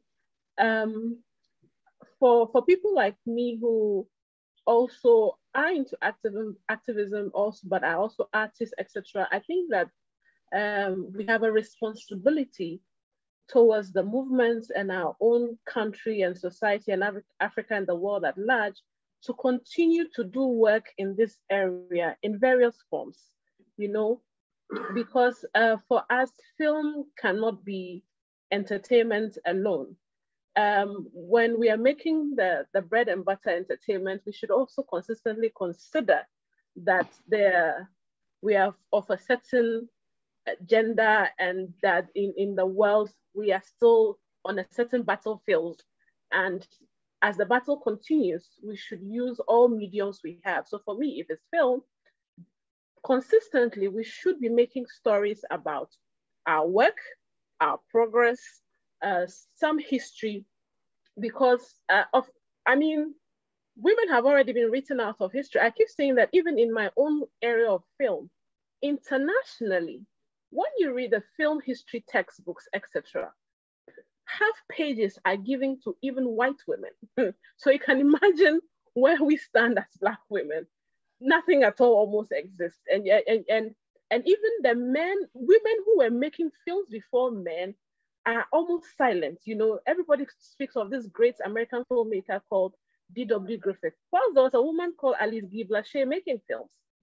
So even if from that space it's like that, then we who are in this area should know that we cannot go to sleep, that whatever means we have to, whether it is highly funded or not, different stories about Ghanaian women, African women, the movements, their achievements, even if there were failures, we need to document all of these things, especially where we are also losing a lot of things easily because of time, because of technology. We claim to be in a very technologically advanced world, but rather we are losing a lot more information now than before, because, you know, we trust our phones and we trust our laptops, and when they crash, that's the end. And so you lose all your archives, your photos. But when we consistently document these things and make them available, because like Prof. Adomako has always said, it's not very easy for people to go and read the journals. But because we have become very visual, if it's there, people watch, and even if they watch it in bits, they'll be, oh, so this happened. And so then there'll not be the need to want to create new movements, if we are honest. Yes, young people are very anti-history, which is really not right. We will try to make it attractive to them, but we can't also overly spoon-feed them and baby them too much. So we all need to meet each other halfway somehow. And so for me, this film is a link. If we can make, I mean, we have so much footage from this film that we can make it in about a 6 serial or 5 serial, you know. So if there's a chance to do a lot more with what we have left, we will try to do that. I also think that because of this entry of this film, people can also piggyback on this and come up with other ideas, you know, because there are many other more women and other movements and other situations and other stories that haven't been told. And so they can also make the move and try to tell these stories and archive these moments, so that younger feminists will understand where we have come from, because it's always better to have an understanding of the past, and so we do better with the future, or else we risk reinventing, and sometimes in the reinventing, we actually lose focus. So for me as an artist, my work is not done until probably I enter the grave. And even when I'm in the grave, there should be still things that have been left to show that work is still ongoing, you know. And so the links will keep coming here and there, depending on who is doing what. But we should not break the chain. We should never take for granted what has been done in the past, you know, because those are what will give us the links to what we can progress with in the future as well. And so the work is not done. It would be great if we could dub this film, 1, into a number of Ghanaian languages, 2, at least in the French language, because that's our immediate neighbors. If they can have access, I think it would be good for Africa to experience this film. So for those who feel like, oh, they haven't done much, they'll feel like we have also done something in our country. Maybe we could replicate this, because like Kina said, there's nothing like innovation. People have done things before us. We're just building on it. So if we share this, people should be confident enough to also want to share their stories. And probably when our other stories are shared, younger feminists in Ghana, in Africa, will realize that, oh, there's something that has happened all throughout, and we can all fall on this and build bigger, greater, and multi-generational movements, like Professor Chikata has said. Thank you. Thank you. Thank you so much, Aseye. And before I turn to Pumla, I think this might be a good moment to ask you, Kate, if you can also expand on like the future of this project from your perspective. How can this project expand to address some of those linkages that need to be made? Yeah. So we're definitely keen for the film to be used and taken up, and it's really great that AWDF have kind of started this ball rolling with us. And we've also had some workshops organised with Abantu to take this film out of the capital city. We had a regional workshop in Ho, So we invited to that district assembly women, people from the political parties active in the area. A parliamentarian came to watch it, some representatives of women's groups, church groups, and so on. So when we did that regional workshop, it was sort of a bit of an experiment to see whether we could have a regional program that would enable the film to perhaps have a nationwide reach if we could repeat these kind of workshops in other capital cities. So that's kind of one strand, is sort of, if you like, geographically taking the film out. Almost all the events we've done, people have raised the question of dubbing, and it is something that we would really like to see, but it's obviously a very expensive, it's quite a major endeavor. It's not a small or straightforward job. Work about use of this film in the classroom. So we designed a teach sheet which goes with the film for people to use. You could start with SHS, certainly undergraduate level upwards. So we're hoping that the film will be used as a teaching aid, and that would help for the film to reach a lot of younger women. So we've done some of that work, but I'm also thinking particularly about groups like Abantu and others in Ghana, which do work, if you like, closer to the grassroots, sort of people in the district. Sarika, do you mind going off video because your sound is getting a bit distorted? The district level. Okay, so. The beauty of Zoom. I'm so sorry. I think we are losing Kate. Sorry, we couldn't hear for the last few seconds. So maybe you want to go off video to finish your sentence? Okay. So no, don't worry. Let's not worry about that, and we can add more if we find the time towards the end. But thank you so much for sharing. I think there's a few questions in the chat about where do we find the film, when is the next show. So maybe Aseye, if you don't mind addressing that in the chat box to give everybody a sense, and we'll also make sure to bring that information forward in the on our social media and to amplify that. So, but if you have the answer, Aseye, could you please add that to the chat? Pumla, I'm turning to you. Sure, I will. Thank you so much, Aseye. Pumla, I'm turning to you just to ask also, like from your perspectives, because you've shown us how many you have. Is there something that you want to contribute to in terms of the linkages that need to be made as we near the closing of the conversation? Yes, absolutely. I mean, I think that Gina talks about hating the word innovation. Me too, Gina, me too. South Africans love that word too much. And the funny thing for me, also listening and trying to listen very carefully to the conversations that are happening within the women's movement in Ghana, is how often the word intergenerational conversation is coming up, which is another word that I'm starting to dislike in South Africa, because you can't get away from intergenerational, the mention of intergenerational conversation. And yet very often the intergenerational conversation, only the feminists are having the intergenerational conversations, right? It's not like this call for an intergenerational conversation is not something that other people are doing at all. But I worry also that often some of the links are missing from, maybe not in the West African context, but certainly in the South African and Namibian context. A lot of the links that are missing around intergenerational conversation are, you know, as Akosua said in the chats as well, that it has to be an actual conversation in both directions. And I think that there's so much to learn from and an intergenerational conversation is not the place where younger, more energetic feminists come and kind of correct and make arguments and claims about being more radical. And I think that one of the links that are important to make them are links around, you know, the generation of Ghanaian radical women that we have just watched in this film, like many of their generation in other African contexts, were very clear about the system and the structures that they needed to target their work towards, right?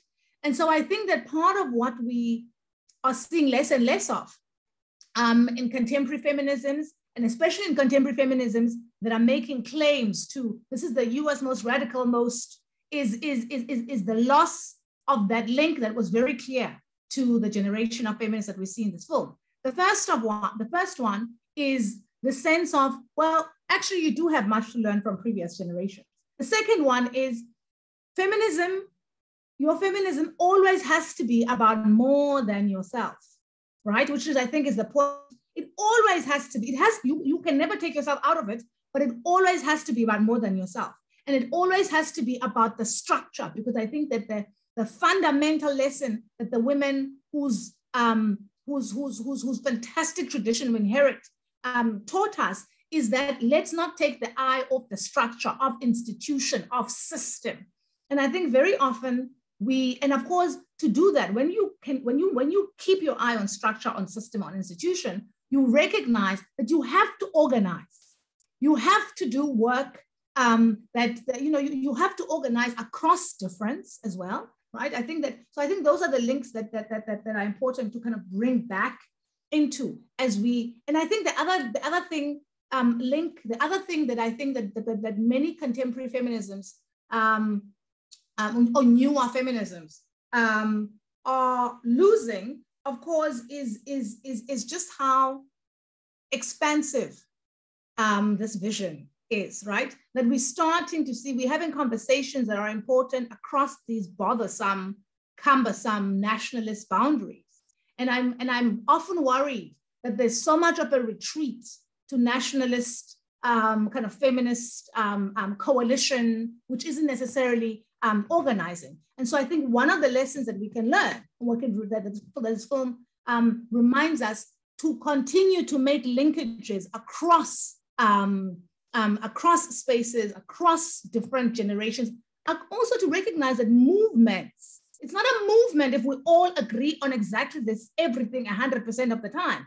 It's only a movement if we actually have a way of dealing with difference that is productive, that is interesting, that is feminist. And I think that's a lot of that is lost. And I think that part of the future, what I would like to do and like to see with this film in its futures when it's available, and I'll be first in line to get copies in whatever format the filmmakers decide, is that I'm thinking that I would love nothing more than to have, I don't know, because I teach, so I'll say in terms of the teaching, just to have this film and a discussion or in a teaching context, this film and another film that's very similar in spirit, I think, by the feminist filmmaker Akosua Adomako, which is actually called Standing on Their Shoulders, which does a similar kind of plotting of kind of multi-generational kind of interviewing activists and thinking about radical women in different generations across different movements in the history of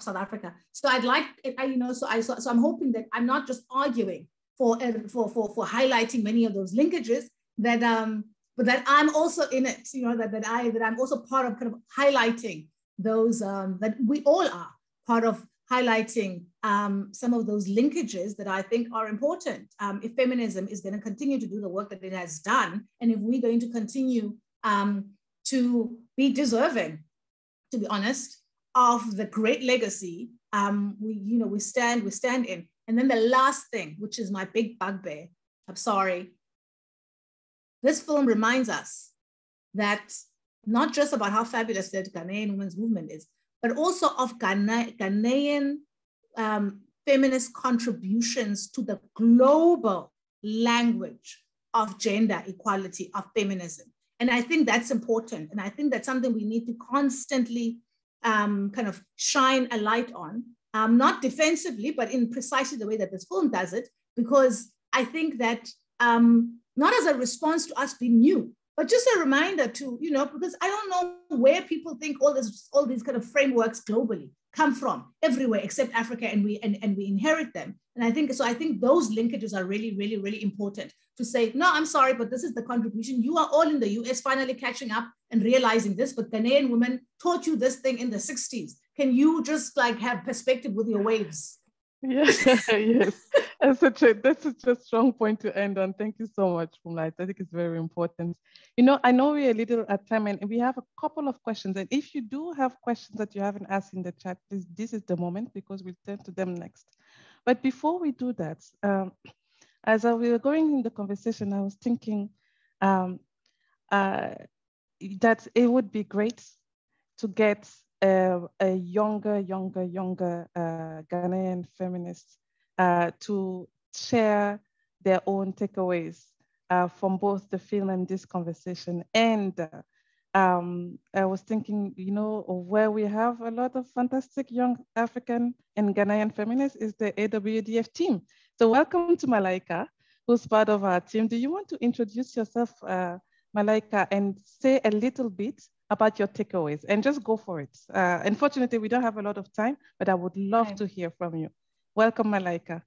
Thank you so much, Françoise, for inviting me. Thank you to all the panelists for this conversation. I hope you can hear me. I'm not too sure. Okay, great. So thank you. So my name is Malaika Ivoy. I'm a young Ghanaian and African feminist. I work at AWDF and also contribute to the movement with different young, vibrant feminists in the space. So I would want to begin by thanking Aseye so much for this film, and Dr. Skinner and Professor Adomako Ampofo. I think I watched the screening at the theater, and something that I really loved was how much it felt like women just sharing their stories to other women, and kind of inviting us, almost like aunties, to come and listen to the work that they've done, to all the things that they've accomplished that we now get to take for granted. And I think sometimes it's a good thing when you're able to take for granted that you can have a passport, because it should really be very basic. But obviously we stand on those shoulders, and it's really great to watch and to be invited to listen in a way that felt warm and that felt loving, and with personal anecdotes and all of that. I really loved that. And another thing that I really loved from the screening itself is when Aseye and the team let us know that they've been screening this film in high schools. I think that's a very crucial and important part of this project, is that young people and girls are being invited, are being invited to learn and are being invited to know their history and know where we all come from, and the work that has gone on and the work that they feel still needs to go on. So I really loved all of those aspects of the film, and a lot of the comments here today resonated with me as well while I watched it, and the snippets that we saw today. I want to respond to some of the last bits of the film and also this conversation about younger feminists and maybe the women's movement being seen as a little bit down now, or that we as young feminists might not be cognizant of the need for fighting for women's rights, or not aware of some of the things that have already happened. And I think to an extent it's true, but I also think that to an extent, I, sitting here as a young feminist, felt unfairly represented, or like pictured in a very, I couldn't relate to the picture. So I myself, I'm a lover of history. I've read about how, the Women's Manifesto came about, the 31st Women's Movement. Like, I've read and I read some of the people on this panel, and I am always thinking about how history informs our everyday lives. And I think I would never disrespect like my mother and say, she didn't know what she was doing in the 80s or the 90s. I think she's one of my biggest inspirations. And I feel it's, I don't know, I think it's an unfair picture, and I think it does not represent the young feminists that I know accurately at all. And I also would say that, you know, if you put yourself in my shoes, listening to this conversation, and if any of the attendees were young Ghanaian feminists, they would feel a little bit alienated from the space because it feels like we have to come into it defending ourselves already. And I personally have never, you know, kind of felt like, oh, I'm better than those feminists, or we're more radical and all of those things. So I did have to like say that. But I also want to talk about the question that Francoise posed about the linkages, like moving forward and all. I think something that Dr. Pumla said that I really resonate with is that a movement needs difference. And I think it came up from different panelists as well. And sometimes that difference, especially for younger feminists, is almost seen as like dismissed in a way. So for instance, if I think about the feminists that really inspire me, the young ones in Ghana who are doing work on sexual and reproductive health rights and consent culture and sexual harassment, and creating spaces and conversations for people to feel sexually liberated and to understand their sexual autonomy, I feel like those are very important parts of the movement. It might be different from organizing for bills or for legislation, but it's no less important. And I think we would benefit as a whole if we didn't look at it as, you know, like, we're not fighting, right? Like it's not a fight for me personally and for most of the feminists that I know. And I'll just end with like a small, you know, so last year, for instance, the anti-LGBT bill that was proposed in Parliament was a huge point of organizing for young feminists in that country. And also through the online space, I think today feminism and activism can look very different, and we're able to organize across borders. And so we're able to galvanize support from other, you know, corners of the continent. But I think in a conversation with a brilliant colleague and friend, Karen, also on the AWDF team, we were just thinking, what would it have looked like if the older generation, instead of perhaps not aligning with that priority of queer rights, was to say, hey, we're part of this struggle, don't pass the anti-LGBT bill, pass the affirmative action bill. What if we had like a united front and we're able to integrate all our different priorities, all our different approaches, all our different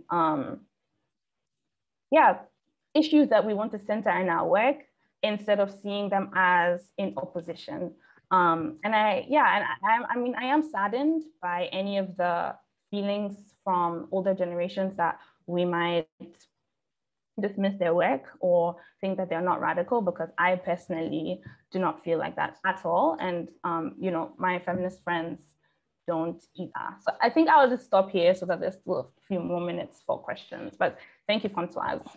Thank you so much, Malaika, for sharing. And I think I'm glad you did share and you didn't hold back. And I'm glad you didn't do that, because I think that we're talking, I think Hilary was telling us, like, the conversations need to be real, right? To be transformative. And so I think I'm just thinking now about, we only have a few minutes. How do we, we can't take this forward here, but I think this is the kind of conversation that we want to take. And I think it would have been a mistake for us to not have your voice. And I'm so grateful that you decided to share with us. So I'm thinking, how do we continue this conversation moving forward?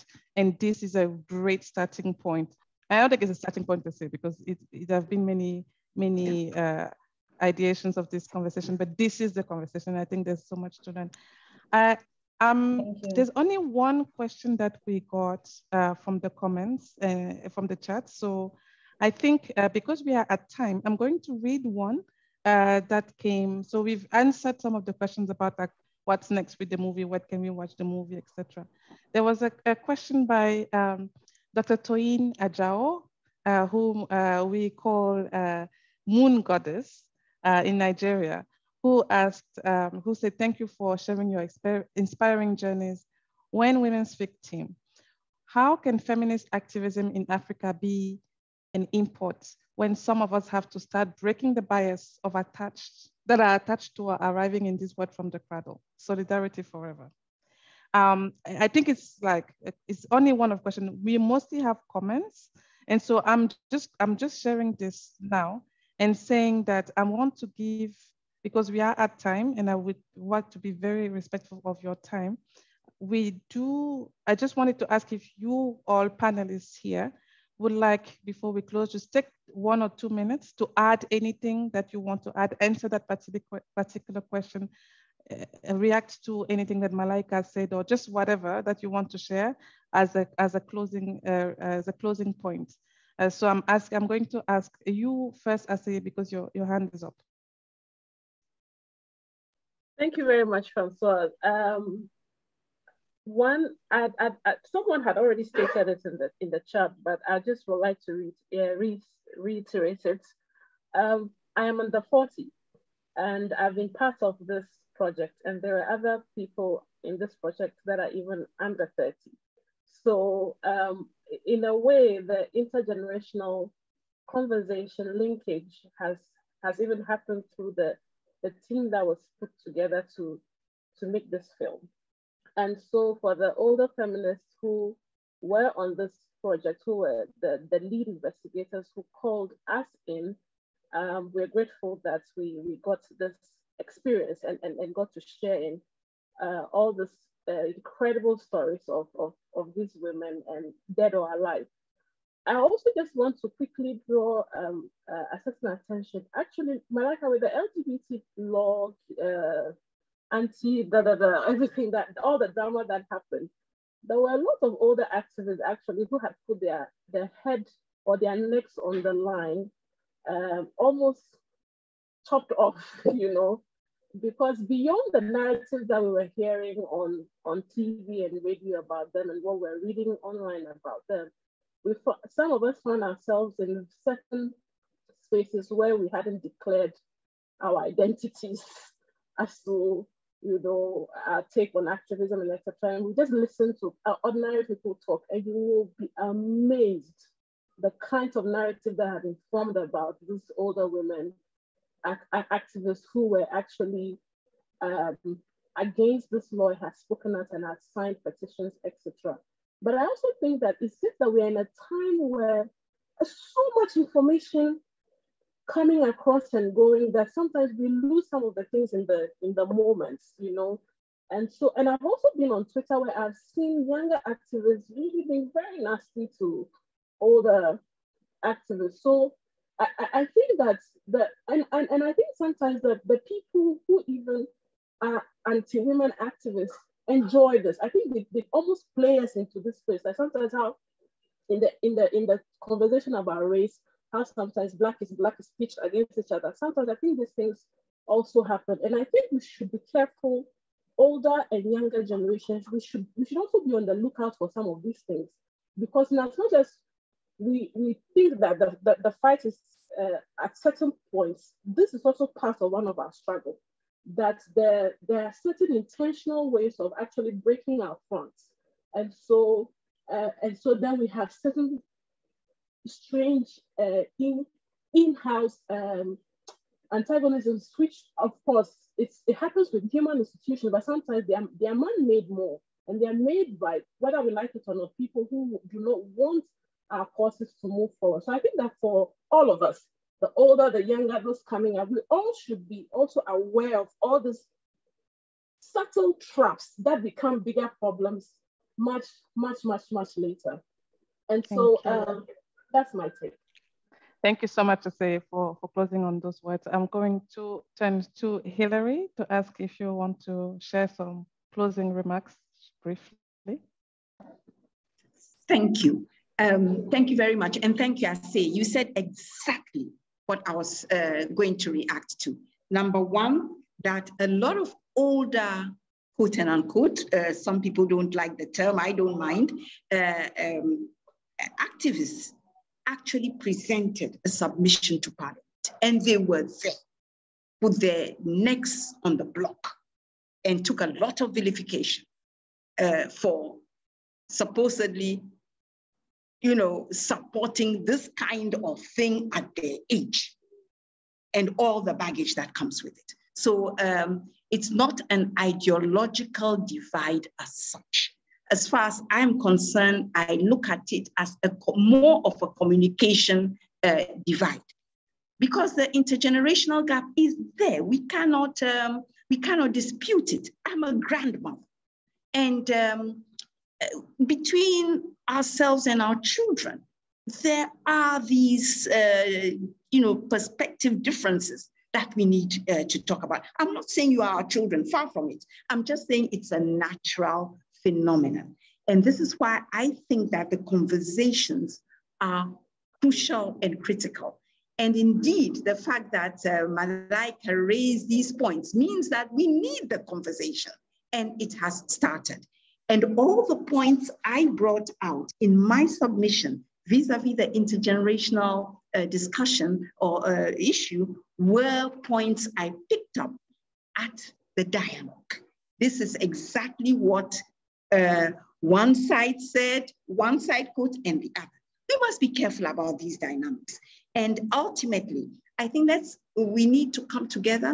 We need to see what we can do together. There'll be differences, technology, medium, content, but there are parts that are non-negotiable. The ideologies we stand on, what we believe in. Apart from that, as I've said, the difference is democracy. Thank you. Thank you so very much for sharing that. I'm going to now turn to you, Pumla, to ask if you want to share a few words as we close. Yes, I want to say thank you to Malaika. I'm sure that was very uncomfortable at the beginning, certainly. I think that, this, and to thank, everybody, I mean, thank you to everybody, but I want to talk a little bit to Malaika specifically, to what she said, what she spoke about specifically. And I think you're absolutely right. And I think you're wrong. And that's fine. But I think what I really value, I mean, I value everything you said, but I think that this is the work of saying the uncomfortable thing that you did. And I'm sure you had a knot on your stomach and you were trying to think about, I don't want to sound defensive, but I don't want to sound on the offense. And how do I say it? And I think that often we all talk about how important it is to have difference in movement. And this is the difference, right? And when we're taking it seriously, we have the difficult conversations. And this is how our movements have been able to make the gains that they have. Because no generation, I mean, I'm turning 50 in a few months. And so I teach 20-year-olds, sometimes I get annoyed, like, what do you mean you're the first? And then I talk to, I'm interviewing a 90-year-old South African feminist who lived in Ghana at some point as well. So she's talking about her Ghanaian friends and she's irritated with me, like, oh, your impatience. And so I think I want to thank you again for putting that on the table, because the intergenerational conversation is part of the difference. And I want to disagree with some of the other responses in terms of, I don't think it's starting. I think what you're helping us do, well, not helping us do, it's your movement too. Part of what you kind of making sure we keep doing is we have to keep having the conversation about difference, because it's not as though we weren't fighting when we were in our, it's not like I'm not fighting with people in their 40s and 50s who are my generation of feminists either. That in fact, the way in which we change the world is by taking seriously and keeping seriously the differences, including the differences in how we characterize each other. So I just wanted to really, really, really kind of underscore just how much I appreciated. It made me uncomfortable, but thank you. I think we if we take our movement and ourselves seriously, what we come from and what we're continuing to build, we have to be able to sit with that and take seriously that discomfort when we in the parts we agree with and the parts we disagree with. So I just wanted to appreciate you and thank you so much. It's been so wonderful to be here with all of you, to see Kina again, and to just listen to everybody. And thank you so much. And a quadruple thank you to I'm gonna say her name and then I'm gonna run away. Hillary Bederman and her generation, and of course the filmmakers, Aseye and Dr. Skinner. I'm sorry about my boo-boo last week where I thought you were a different Kate Skinner. Thank you so much, AWDF, for putting this together. And I can't wait for this film to be available so I can watch it 20 times and drive everybody crazy about it. Thank you so much, Phumla. I was going to give Kina the floor, but because you've spoken directly to Malika, I wanted to give Malika 1 minute. We are beyond time, but I want you to ask if you want to say anything before we close. Thank you, Francoise. No, I just want to say thank you to Professor Phumla and all of you, actually, for even, it is true that it's uncomfortable, but I don't feel like it wasn't possible. And I think that's really important. And I mean, I appreciate the back and forth, and it's true. And we can disagree with each other. People can always say, you could have done more, but it's also important to acknowledge what was done. And I say you're absolutely right. And we watched Professor Chikata at the Parliament, and I was, proud, and I was happy because I was at the African Studies Institute, as you know, for a while. So not to take away, but also to, to just say. So thank you, and I'll give it back to you. Thank you so much, Malika. And so can I chip in? Yes, I was going to ask you if you want to do that now. I want to thank Malika. I second everything that Phumla has said. The question is that, so one of the big critiques I have of the older generation is on queer issues. I think, and even the homophobia, and let me just say transphobia, homophobia within the African feminist movement. It's something we must deal with. I think I'm in the middle of Malika and my mother's generation. I don't really care how my mother's generation feels. My mother is different. She's queer. She's very queer friendly. But the newness of the issue, because some of these issues are new things that we are really, really taking up. We have to be bold about. The thing is, the older generation have one up us on tactics and strategies, you see. So sometimes, and a lot of the times, this is why you want to take their tactics and move with the new issue, because this is what it is. It's like, how do we kill a bill? How do we get how do we open up our spaces?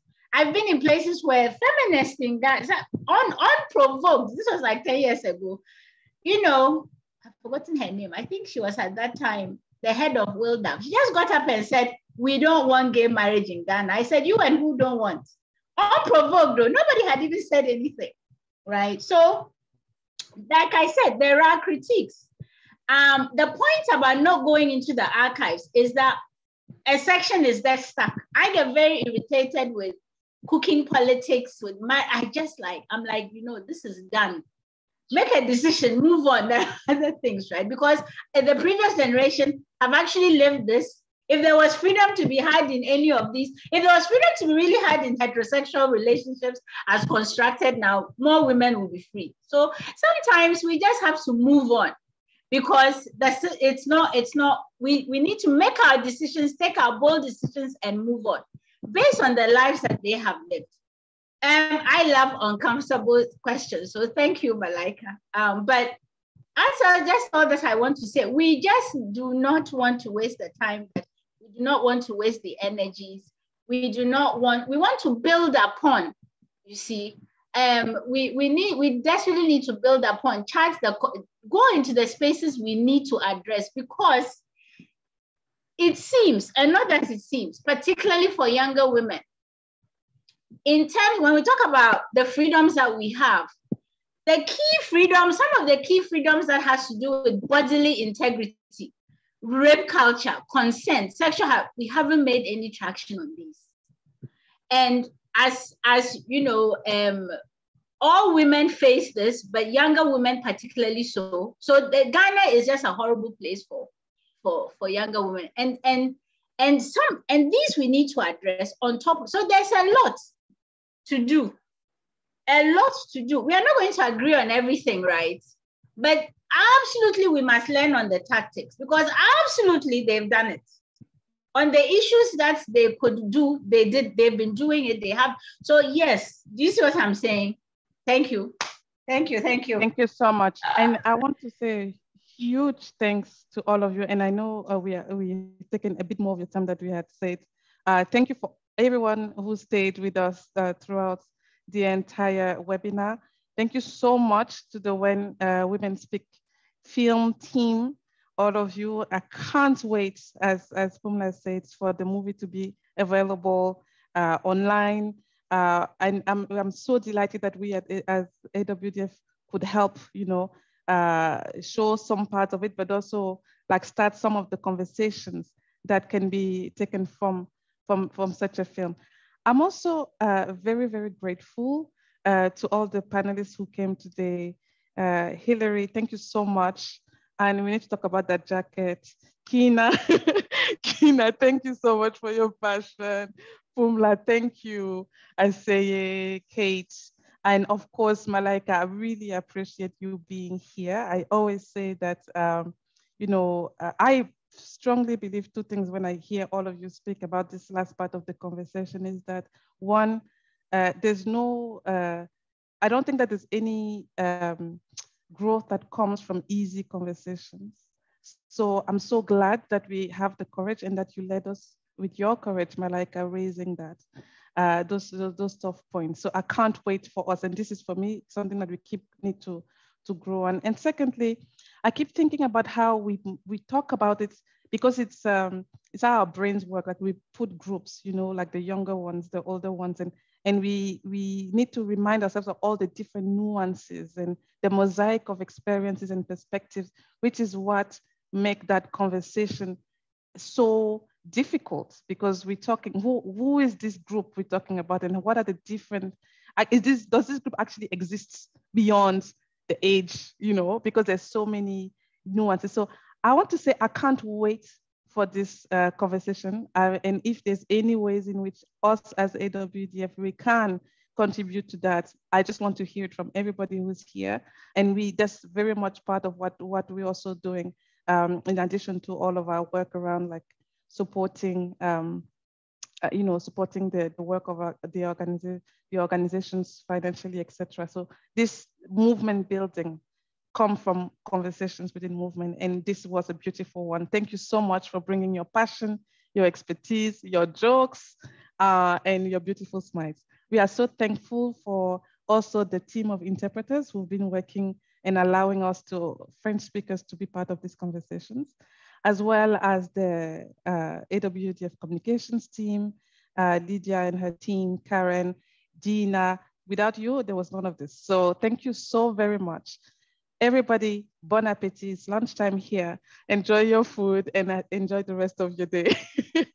Have a great afternoon. Thank you so much to everybody for coming. For the interpreters, sorry for those of us who speak too fast. Thank you. Bye. Thank you so much. Thank you. Thank you very much. Bye, Malaika. Bye, Bye, Malaika. Bye, everyone. Good to see you. Good to see you too. Bye. Bye. Okay, I think we can stop the recording now.